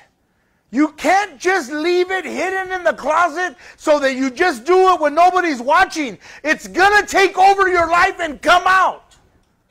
It's gonna. Exercise self-control so that you can be worthy of respect and to live wisely. They must have sound faith. How do we get sound faith? We have to get into the Word of God. We have to show up to Bible study. We have to show up to Sunday school, right? Be filled with love and patience. Now, the next verses are the ones that I'm glad we don't have tomatoes in here.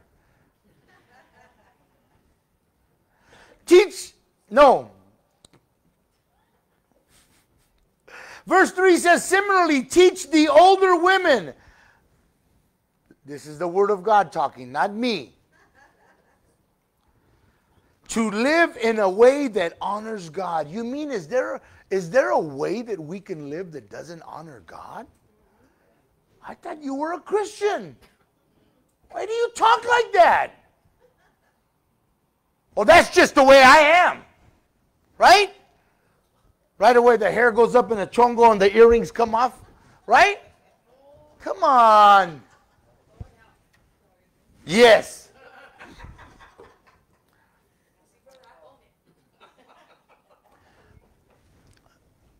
The lessons come to enlighten things in our life that are contrary to what needs to be happening in our life. Now then it's our choice to either fix it or just continue to live in sin. That's what it is, right? Continue to live in sin. It says, live in a way that honors God. They must not slander others. Really? Why does he choose the women?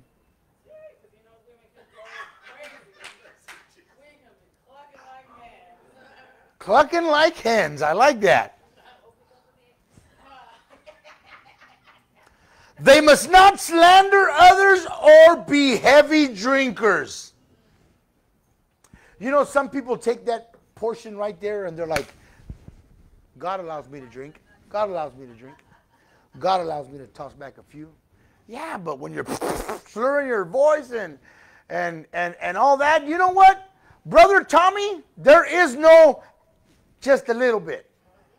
I didn't do it with drugs. I didn't do it with alcohol. I didn't do it with the way that I was running around with my friends. I was 100% that way or nothing. And it affected my life. When you wake up in the morning and nobody wants to talk to you, it's because your jokes aren't funny no more. You said something and you did some stuff that's making your family not like you no more. That's me. I'm talking about me here. I don't know about you, but that's me.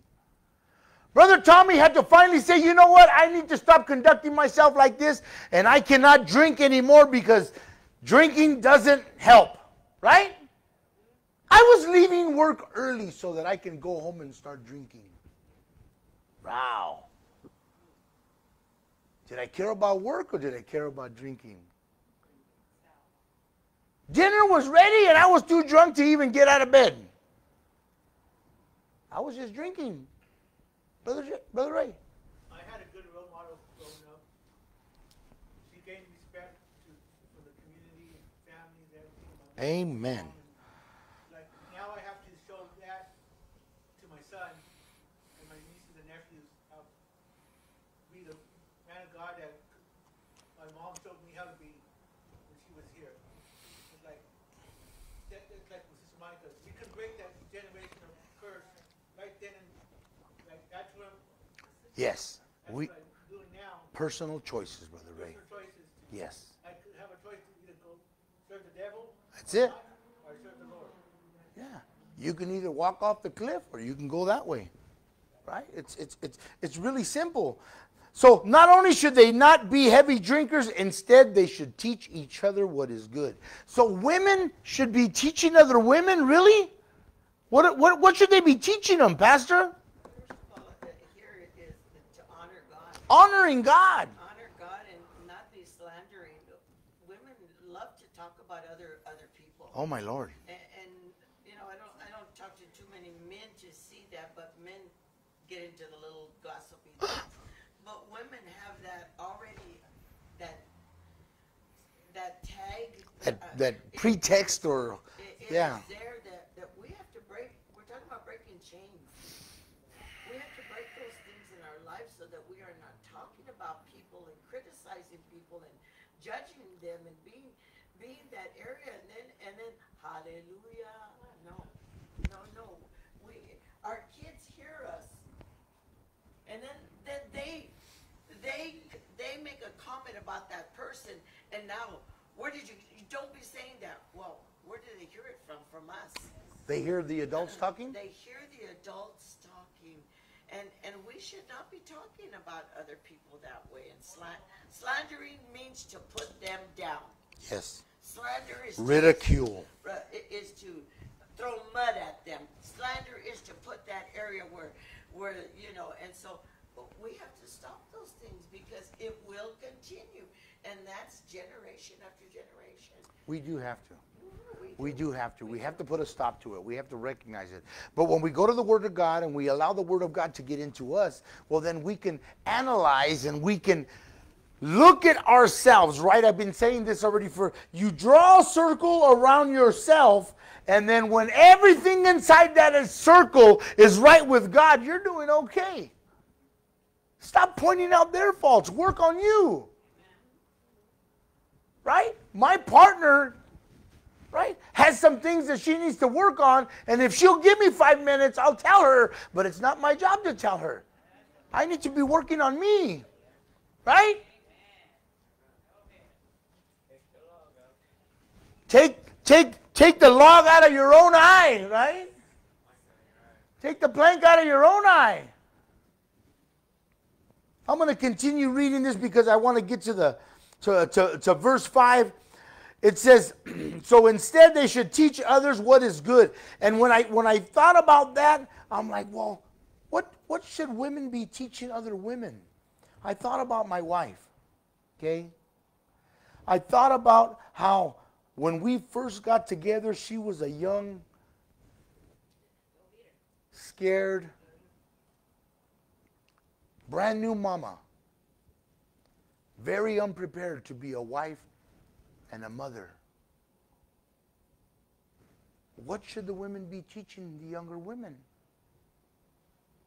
You know, not knowing how to spend money and buy groceries, that became a problem.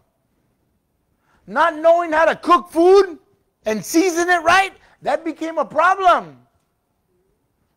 No, really. I told her, do you even taste this before you give it to us? Ooh, Brother Tommy was rough, huh?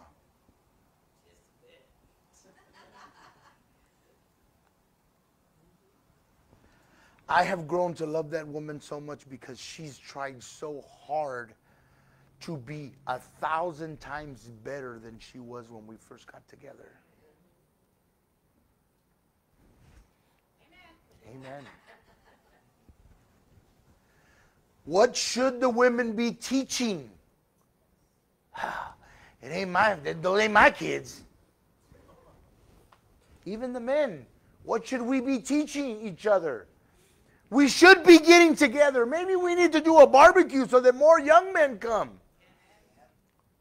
You have free food, people show up, I think. Verse 4 says that these older women must train the younger women to love their husbands and their children. Wow. That's pretty good. That affects the relationship, right? When it looks like all she does is love the kids. She don't love me. She loves them more than she loves me, right? There was a little bit extra. I wanted it, but they gave it to her, the kid. I'm just trying to be funny. Verse 5 says, to live wisely, be pure, to work in their homes, to do good, and to be submissive to their husbands. That word right there, submissive, has people ready to fight. What does it mean to submit yourself to your husband? Huh? He's the head, and you just, whatever you can do to serve him, you have to be there ready because he's taking care of you. You have to take care of him. That's your job. When you get married, you have to help one another. You remember how we started this? I grabbed one side, and my partner grabbed the other side. We're equal. But the Word of God says that He is the high priest of the home. And he is going to be held responsible for everything you did in that home.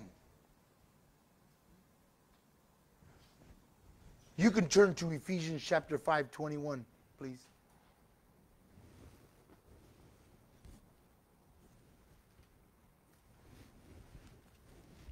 Ephesians chapter 5, verse 21.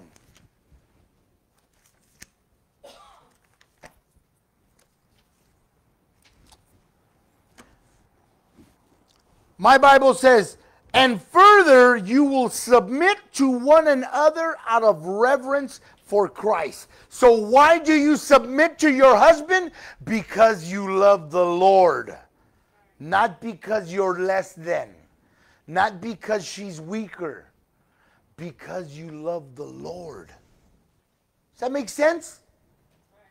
The Bible is telling you to submit yourself to your husband. Yes, your idea might be better. And yes, you guys might have to do it again after he finds out that his idea was wrong.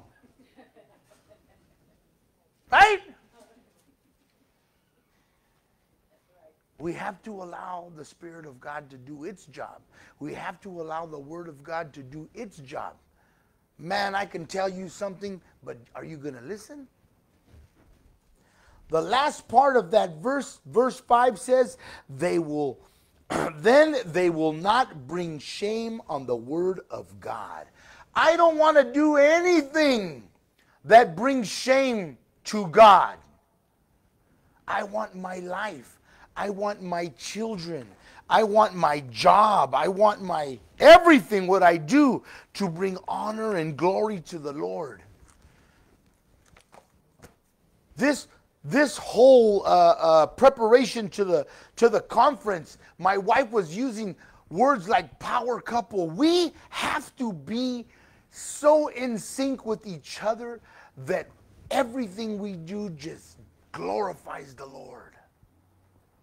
Some of us are not there. Me and my wife are not there 100%, and we're working on it. We're working on it so much that we're seeking other places to be filled so that we can bring it back here. Unselfish decisions. Right? God has a design for the family and the household, but we have to get into the Word of God to see what that is. Some of us grew up with good examples. Some of us grew up with examples that were not that good. Right?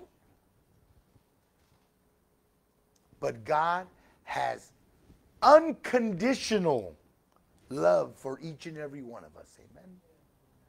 I love you guys and I thank you. My time is over. There is more to the lesson. There are more scriptures. If you don't have a book, go buy one. Study.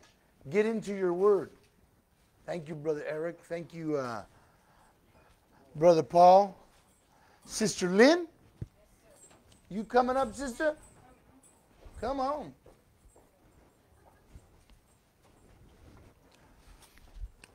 Sister Karina. Sister Karina, you can mute this.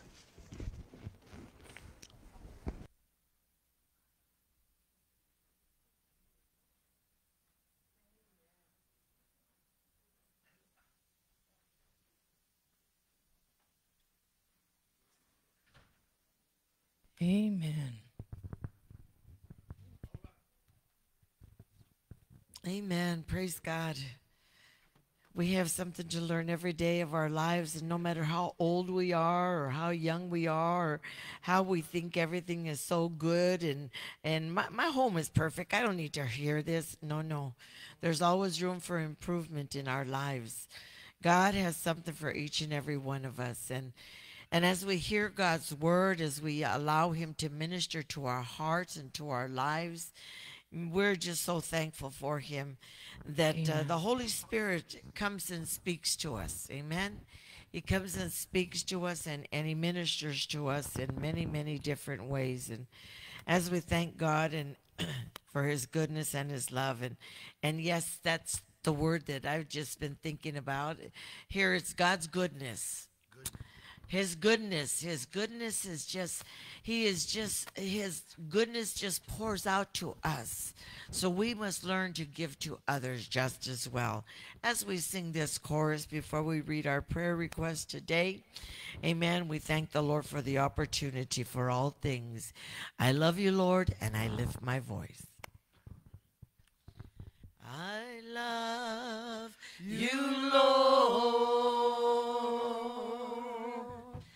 and I lift my voice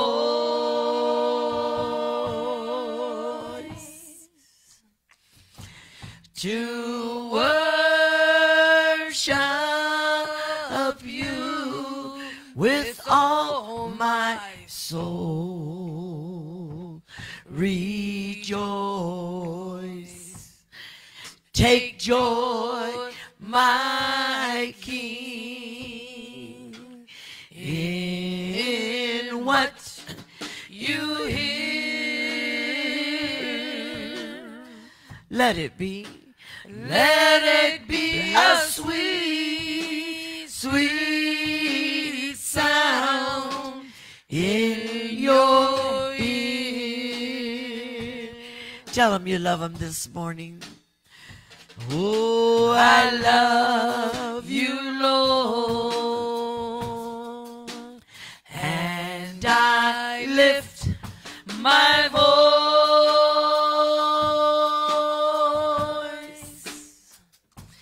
to worship you with all my soul. Rejoice. Take joy, my King, in what you hear. Let it be a sweet, sweet sound in your ear. Father, we are so thankful for the privilege and the opportunity that you give us to intercede and stand in the gap for the prayer requests and the need that comes through the airwaves, Lord, through the internet and through our brother and sister here today, Lord. Lord, our prayer, Lord God, as we bring, Lord God, Sister Rosie's son, Manny. Lord, you know that we have placed Manny into your hands, Lord God. Daily in our prayers, we know that you have things under control. Help Sister Rosie, Lord God, to continue to build her faith and her trust in you, that you have all things under control, Father. We place Manny into your hands. And Sister Jenny is asking prayer for Priscilla. She's having a few more symptoms of what she's been going through, Lord God. Father, you know every area of her life, Father God. We pray, Holy Spirit, that lives in her, that would bring the revision in her brain, Lord, in her mind. Help her, Lord God, as she goes through these areas, as her family goes through this with her, Lord God. Her mom, her husband, her son, Lord Jesus. Help them that they may, Lord God, understand how they can help her. Most of all, as we pray and stand in the gap for Sister Priscilla. We pray, Lord God, for Sister Rita's sister-in-law, that the Lord would help them, Lord Jesus, that he would help them because her husband, her sister-in-law's husband, found out that he has cancer in his stomach. Father, you know their lives. You know their hearts. You know their faith. Lord God, as our sister Rita is bringing this prayer request before your throne of grace, we gather with her, Lord God, and we bring her brother-in-law, Lord God, before your throne of grace and mercy, Lord Jesus. Be merciful on them. And she's also praying for her grandson, Anthony, Lord, that that you know everything in his life. You know his ins and you know his outs. You know his coming and you know his going, Lord God. We pray that your hand would continuously be with him, Lord God, as he learns to call upon the name of the Lord. We are so thankful for that, Father. And Brother Ray is asking for his wife, Priscilla, Lord God, for healing. You know that prayer for a husband and their wives, Lord God, that you would, Lord, minister unto her physical body, Lord Jesus. Brother Ray knows that sometimes there's nothing he can do but to call upon the name of the Lord, but to stand in the gap for them. Prayer for Daniel, Lord God, to deal with mom's illness that Daniel might not understand. And Father, help him, Lord God, that as Brother Ray and mom and grandma talks to him about what's going on with mom, Lord, only you can give Daniel the peace that's needed in his life, Lord Jesus.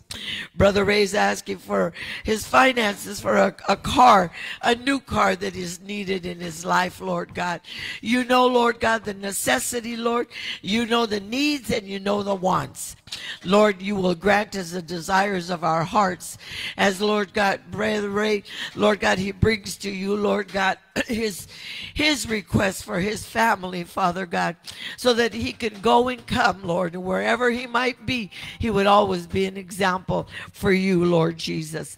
Thank you, Lord God. We pray, Lord God, for Teresa, Lord Jesus. Teresa Rivera that is asking for the Mireles family, the loss of their brother Jesse. And Father, the valley of grief is not an easy area to go through, Lord God. We want to pray along with Teresa, Lord God. Lord, she trusts in you. She has faith in you, Lord God, that, Lord, you will give them the comfort and the peace that they need in their lives, Lord. And Father, we pray for Christian, Lord God. Lord, that you would watch over Christian, Lord God. You know everything in Christian's life, Father God. You know his going and you know his coming, Father. Father, we pray that you will continue, Lord God, to put people in his pathway to encourage him. We pray, Lord God, for Adrian Ross, Lord Jesus. Lord, we're praying for his mom, that she has been falling a lot. Amen, that there be no broken bones. And Lord, our brother Adrian is always asking for his family, his mom, Lord God. And Father, his prayer is that she would, Lord God, stabilize, and you would help her to be stable in her walk, Lord God, so that she does not fall, Lord God, and have any broken bones. And Father, we unite our prayers with our brother Adrian today, that you would minister unto each and every one of them, Lord Jesus, knowing that there is nothing impossible for you, Lord. We pray for Sister Velia, Lord God. Sister Velia, she's working, Lord God, to try to get her health back, Father, her eyesight, Lord Jesus. Father, that you would move in her, help her, Lord God, during her times. Father, only you, Lord God, know how to be there. Lord, when no one else is around, it's only her and you, Father. Thank you, because you are the way, you are truth, and you are life. And Lord, we love you with all our heart, soul, body, spirit, and mind. May we learn your word, Lord God, to put into our hearts and continue, Lord God, to worship you in Jesus' name. With all my soul, rejoice. Take joy, my King, in what you hear. Let it be a sweet, sweet sound in your ear. Come on, let's tell him I love you, Lord, one more time. Oh, I love you, Lord. And I lift my voice. And I lift my voice to worship you with all my soul. Rejoice. Take joy, my King, in what you hear.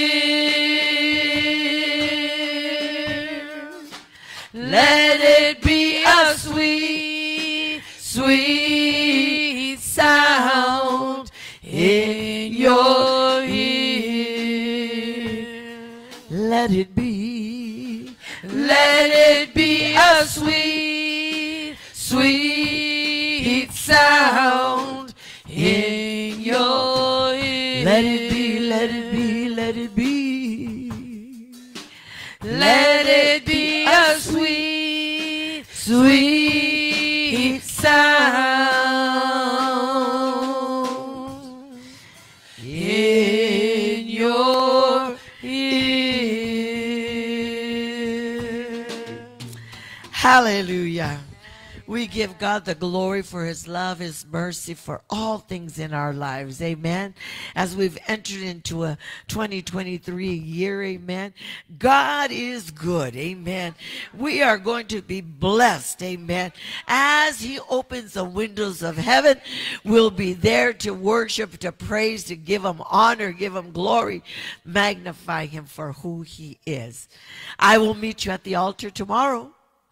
6 o'clock, amen, as we come for prayer, as we pray for one another, that God would minister to our hearts so that we would minister to others, amen. And let's pray for our bread program on Tuesday. It was too rainy, flooded out there that we weren't able to distribute, but we're going to try again on Tuesday so that God would minister, amen, and make a way, Lord God. And we always pray, okay, Lord, take the rain away until after 1 o'clock. Praise God. And then Wednesday night, we're back with Sister Angelina, amen, and her helper, Brother Joey. Praise God.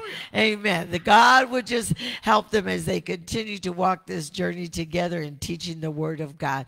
We're so thankful, so blessed. We're back on Friday night with the Word online, praise God. And then we're back in Sunday school Sunday morning, ready to receive God's Word as we learn how to better our families and our homes. There's always room for improvement. Amen. There's always something we can better do. So we are thankful for that, and we give God the glory for all things. We're going to be preparing for our rally that is going to be here February the 14th, which is the second Saturday of the month.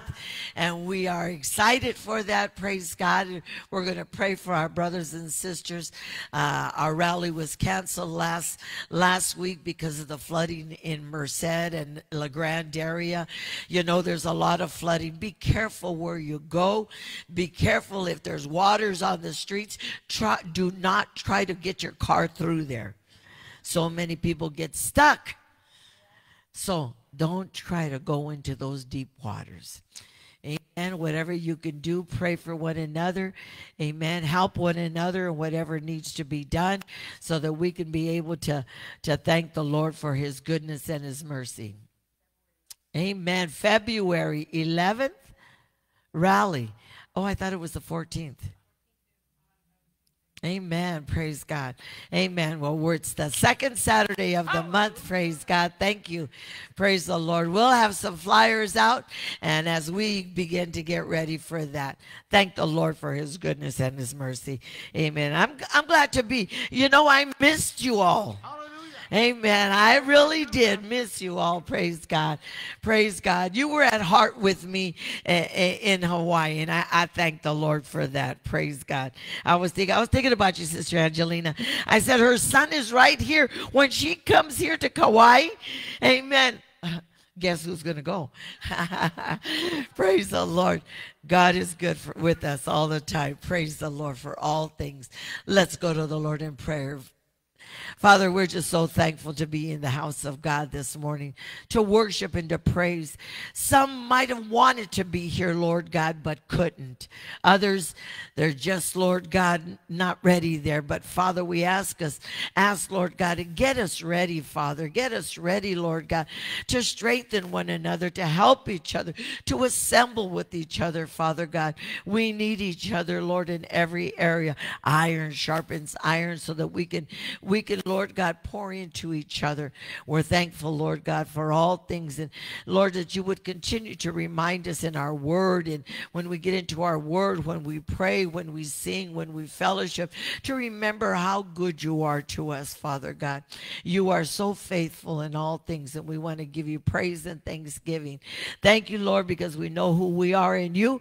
We are the head and not the tail. We are on top and not on bottom. And with this, Father, we lift our heads to be, Lord God, to know that we are called the children of the Most High God.